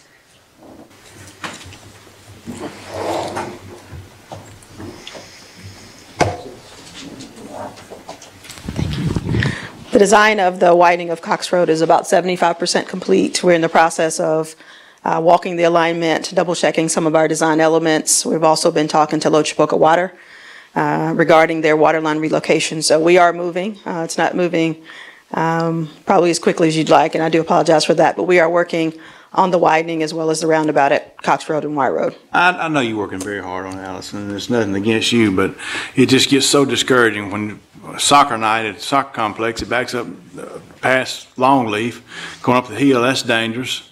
Ball game days, next home ball game, it'll be backed up past my driveway, which is, I accept that that's part of it. But the part that gets so disheartening is every day you see people speeding out there, 18-wheelers being where they shouldn't be, and I think the good Lord above, nothing has happened to my family to this point. But my parents are elderly, and getting to the point, I'm afraid for them to go out the driveway. My dad's almost been hit a couple times pulling out his own driveway. So, I understand the city staff's doing what they can do, and I don't fault them, but if we could reach out to DOT or something to see when they're going to get the roundabout completed to help that out up there, and maybe we could just start seeing some work getting done out there, because so far nothing's, it's just, they asked me about what we're going to do about Cox Road, and I can't really tell them anything. So I'd appreciate any help we could get. Absolutely noted. Good. Okay. Anything else from the council? Yes, Mr. Mayor, I have something. Council, I provided a little slip of paper. It's a printout of a Tuscaloosa news report. The title of it is a little misleading for my purposes, but the title being the Tuscaloosa Mayor, Action Needed to Slow Student Apartment Construction. And the meat of this document talks more about the manner in which they're attempting to slow development there, and the mayor has introduced an impact fee for developers. I bring this up here because I didn't get to come to the packet meeting on Friday. Otherwise, I would have brought it to you all there. The reason I bring it up is that I'd like to gauge the appetite of this council as to whether or not we could charge our city staff with reviewing some type of impact fee going forward that is part of a development agreement, monies which we could decide on where to direct those monies, perhaps to historic preservation budgets or to increase public safety or something. I think it's an interesting idea, and I think our city is an attractive place to develop, and with development comes added stresses to our infrastructure, and I think I would like to gauge whether or not anybody here on this council would be interested to have a discussion more complete discussion about this matter going forward. Well, real quick, you'll hit the legal part. I will tell you on student housing that the Student Housing Task Force is having a meeting Friday at lunch, and we'll have, a report on the findings of the comprehensive inventory that's been done through our city, through the report that we've been given from Auburn University as far as what their plans are with enrollment in the future, and we'll begin to discuss what those two figures look like and how does that impact the future of Auburn. So we're going to be talking about student housing very intensely starting Friday. To be clear, Mayor, I'm not necessarily speaking to the motivations of the mayor in Tuscaloosa. I'm speaking just about the general idea, the policy idea of having impact fees on developers as they continue to bring interesting projects into our city. It may be another way for us to address other shortcomings that we may have in our budget. Sure. Has legal counsel ever provided a legal analysis on the legality of impact fees? Because I know there's case law in Alabama and other states that say that it is illegal to charge impact fees based on development. In order to charge impact fees in the state of Alabama, you must have permission of the legislature. To my knowledge to date, and I've also read the article about Tuscaloosa, but to my knowledge to date, only one county has been granted that authority, and that was Baldwin County, and they have yet to implement impact fees. They have to be charged across the board on all types of development once the legislature gives you permission. In reading Tuscaloosa's case, and we're not here to speak specifically to that, I think that he's referring more to access fees that have to do with some water and sewer infrastructure.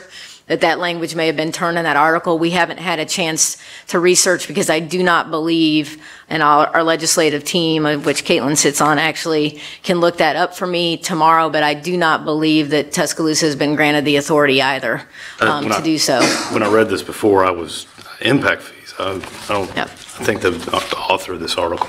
Excuse me. Right, so while it is possible to explore, there is that whole level of things. If staff were to explore it, and you were to direct us to do so, understand that the legislature would play a huge role in whether or not we would be allowed to go there. And it does require lengthy studies and other things to determine, because you have to have a nexus. That's my SAT word for the day, of between the fees that we're charging and what the money's going to be used for and so on, and it's a very lengthy study process. But yeah, we did study handily a few years ago, why did Baldwin County not implement them? They have permission to do so, and I think it's for all the reasons of concern. It's not that there was a disinterest, but you've got to charge them unilaterally. That's industrial, commercial, all housing, everything. It's across the board. It's all or nothing typically, and that's what the challenge has been. So it's up to you guys. Would they do, would the legislature consider a municipality, or does it have to be a county? That is something we would need to research further. I don't have that information right now, but we can get back to you. So having said that, I would still like to get a sense of whether or not it's something that we as a body would be interested to have a conversation about. Bob, this is just raw feedback and immediate feedback. I'm not in favor of impact fees, but I don't have a problem asking the staff to do some research on it and edify us a little bit more about what that means and what does it say. So I don't have a big issue with that. I hope that wouldn't be something that would be laborious. That with your staff, it'd just take a little time, but what I understand about them, I'm not for them, but I haven't done a lot of intense research either. Okay. Would something like, some kind of remuneration or compensation for road closures and that kind of thing, would that be something that would be considered? Because I know when you go down Janelda, for example, they've got it closed down to one lane for the next several years. When we do these development agreements, and the contractor asks or developer asks, I'd like to close Janelda to one lane for the next 2 years.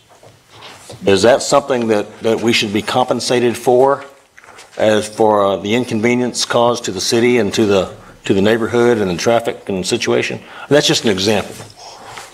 We've never asked anybody to No. pay us for those type of closures. Obviously, through the development agreement, there are there are transactions and agreements in there where the developer pays for certain things, mainly to do with infrastructure, but I've never known one, Kelly, to be done. Yeah, and I don't know if that would be closure. considered an impact fee or what, but that's the kind of thing that I would like to expand as for what. Brian, we do have to be careful, and these are things that we would vet with the city attorney. I've learned very, very handily that we have to be careful when we charge certain fees because they can be deemed taxes also by the state of Alabama, and this is a broad statement. These are things where we're happy to give you more information to understand, but there's been discussion for years about certain fees for certain things, and one of our challenges has always been if it's considered a tax by the state of Alabama, then we're out of bounds. So those are things that we can definitely look into if you so wish for us to do so. So if the council's okay, I'd like to ask the staff to do a cursory investigation, research on this, and just report back your findings. That'll be fine. All right. Anything else? Other business? Gosh, it's so late. I feel almost this is out of place, but I do want to remind everybody the State of the City will be October the 28th. I forgot to remind you earlier, and this will be an opportunity at the Gooch Performing Arts Center. I'll be giving a report on where I see the city today and where we're going and what our challenges are and what our hopes are for the future. And it's certainly free and open to the public after work. And it won't take that long, and I'll be recognizing some people that have done some awesome things to make Auburn a better place. So if you want to go somewhere at 6:30 that night, you should be able to keep that date. Okay. So now it's time for Citizens Open Forum. If you'd like to come and address the council about anything on your mind, please give your name and address for the record, and we will give you 3 minutes. O.B. Jackson once again. I am here as a family friend and a purchaser. I've been here before on this particular matter from Minister Williams and his brother, which is ex-councilman woman Verlinda White. I was told that I needed to do, and he needed to do, a citizen's request for all documents as it pertains to their mother's estate, which is their mother and their father's estate. But since that time, the property and the communication about what should happen with the property had only been communicated to ex-councilwoman Verlinda White. I find that very appalling after going through about $75, $80 worth of documents and coming before you guys asking that someone tell them who paid $15,000 anonymously. They don't want to pay, even though it's their sister. Mr. Williams and his brother, which is very sick right now, and he's just been moaning and groaning and trying to get out of here, and they're going to come up and they're going to tell you how disappointed they are with the city. And Mayor, you ran on transparency. I talked to you about this matter. I've talked with Mr. Davis about it. We requested all of these documents. We find no receipt. I have been a citizen here. My family has been here since 100 years. But like I say, what's so hard about saying who paid it? They're not wealthy. Somebody paid it. She didn't pay it. If somebody in the city paid it, I hate to have to go to HUD and say, HUD, we've got people working in our community development department and in our city that refuse to tell us where $15,000 were paid. She's requesting that they give $10,000 of that money back. Now, I can't close and give money away where there is no closing statements or documents, which was requested, no communication to these two gentlemen. They both own a third. It was 3 people, a third. So what's so hard about saying, here's the receipt, who paid it, the credit card number's here? What's so hard about that? Mayor, transparency means that you tell people what they need. This is public records. You tell them what they need to know. If it's some secret, and then, lo and behold, keep the secret and let HUD ask it. Mr. Williams. Mayor, with all due respect to Mr. Jackson, I'll sit here at midnight and listen to him, but this has absolutely nothing to do with us. We've said it. There's nothing we can do. Well, I wish you would have said that while I was there, because let me answer this. If that money had not been federal government money and had not been paid to the city through HUD, which got the grant, and then it wouldn't have anything to do with it if it was between you and I. And you guys wouldn't have anything to do with it. But the city has the money and has the receipt. There's nothing, they've monitored and they give you a copy of the credit card receipt. There's nothing else we can do. We have no authority. They've given you a copy of the credit card receipt. No. They gave me a blank sheet. I'm not going to sit there and not argue about it, but if you want to discuss it, you need to discuss it with the city attorney, because this council has nothing to do with that. Okay, and that's what we'll do. Thank you, sir. Thank you.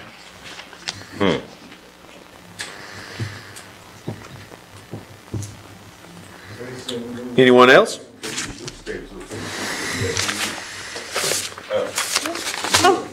I would like to comment on that. Yes, sir. My name is David Williams, and I would like to speak on regard to what Mr. Jackson was saying.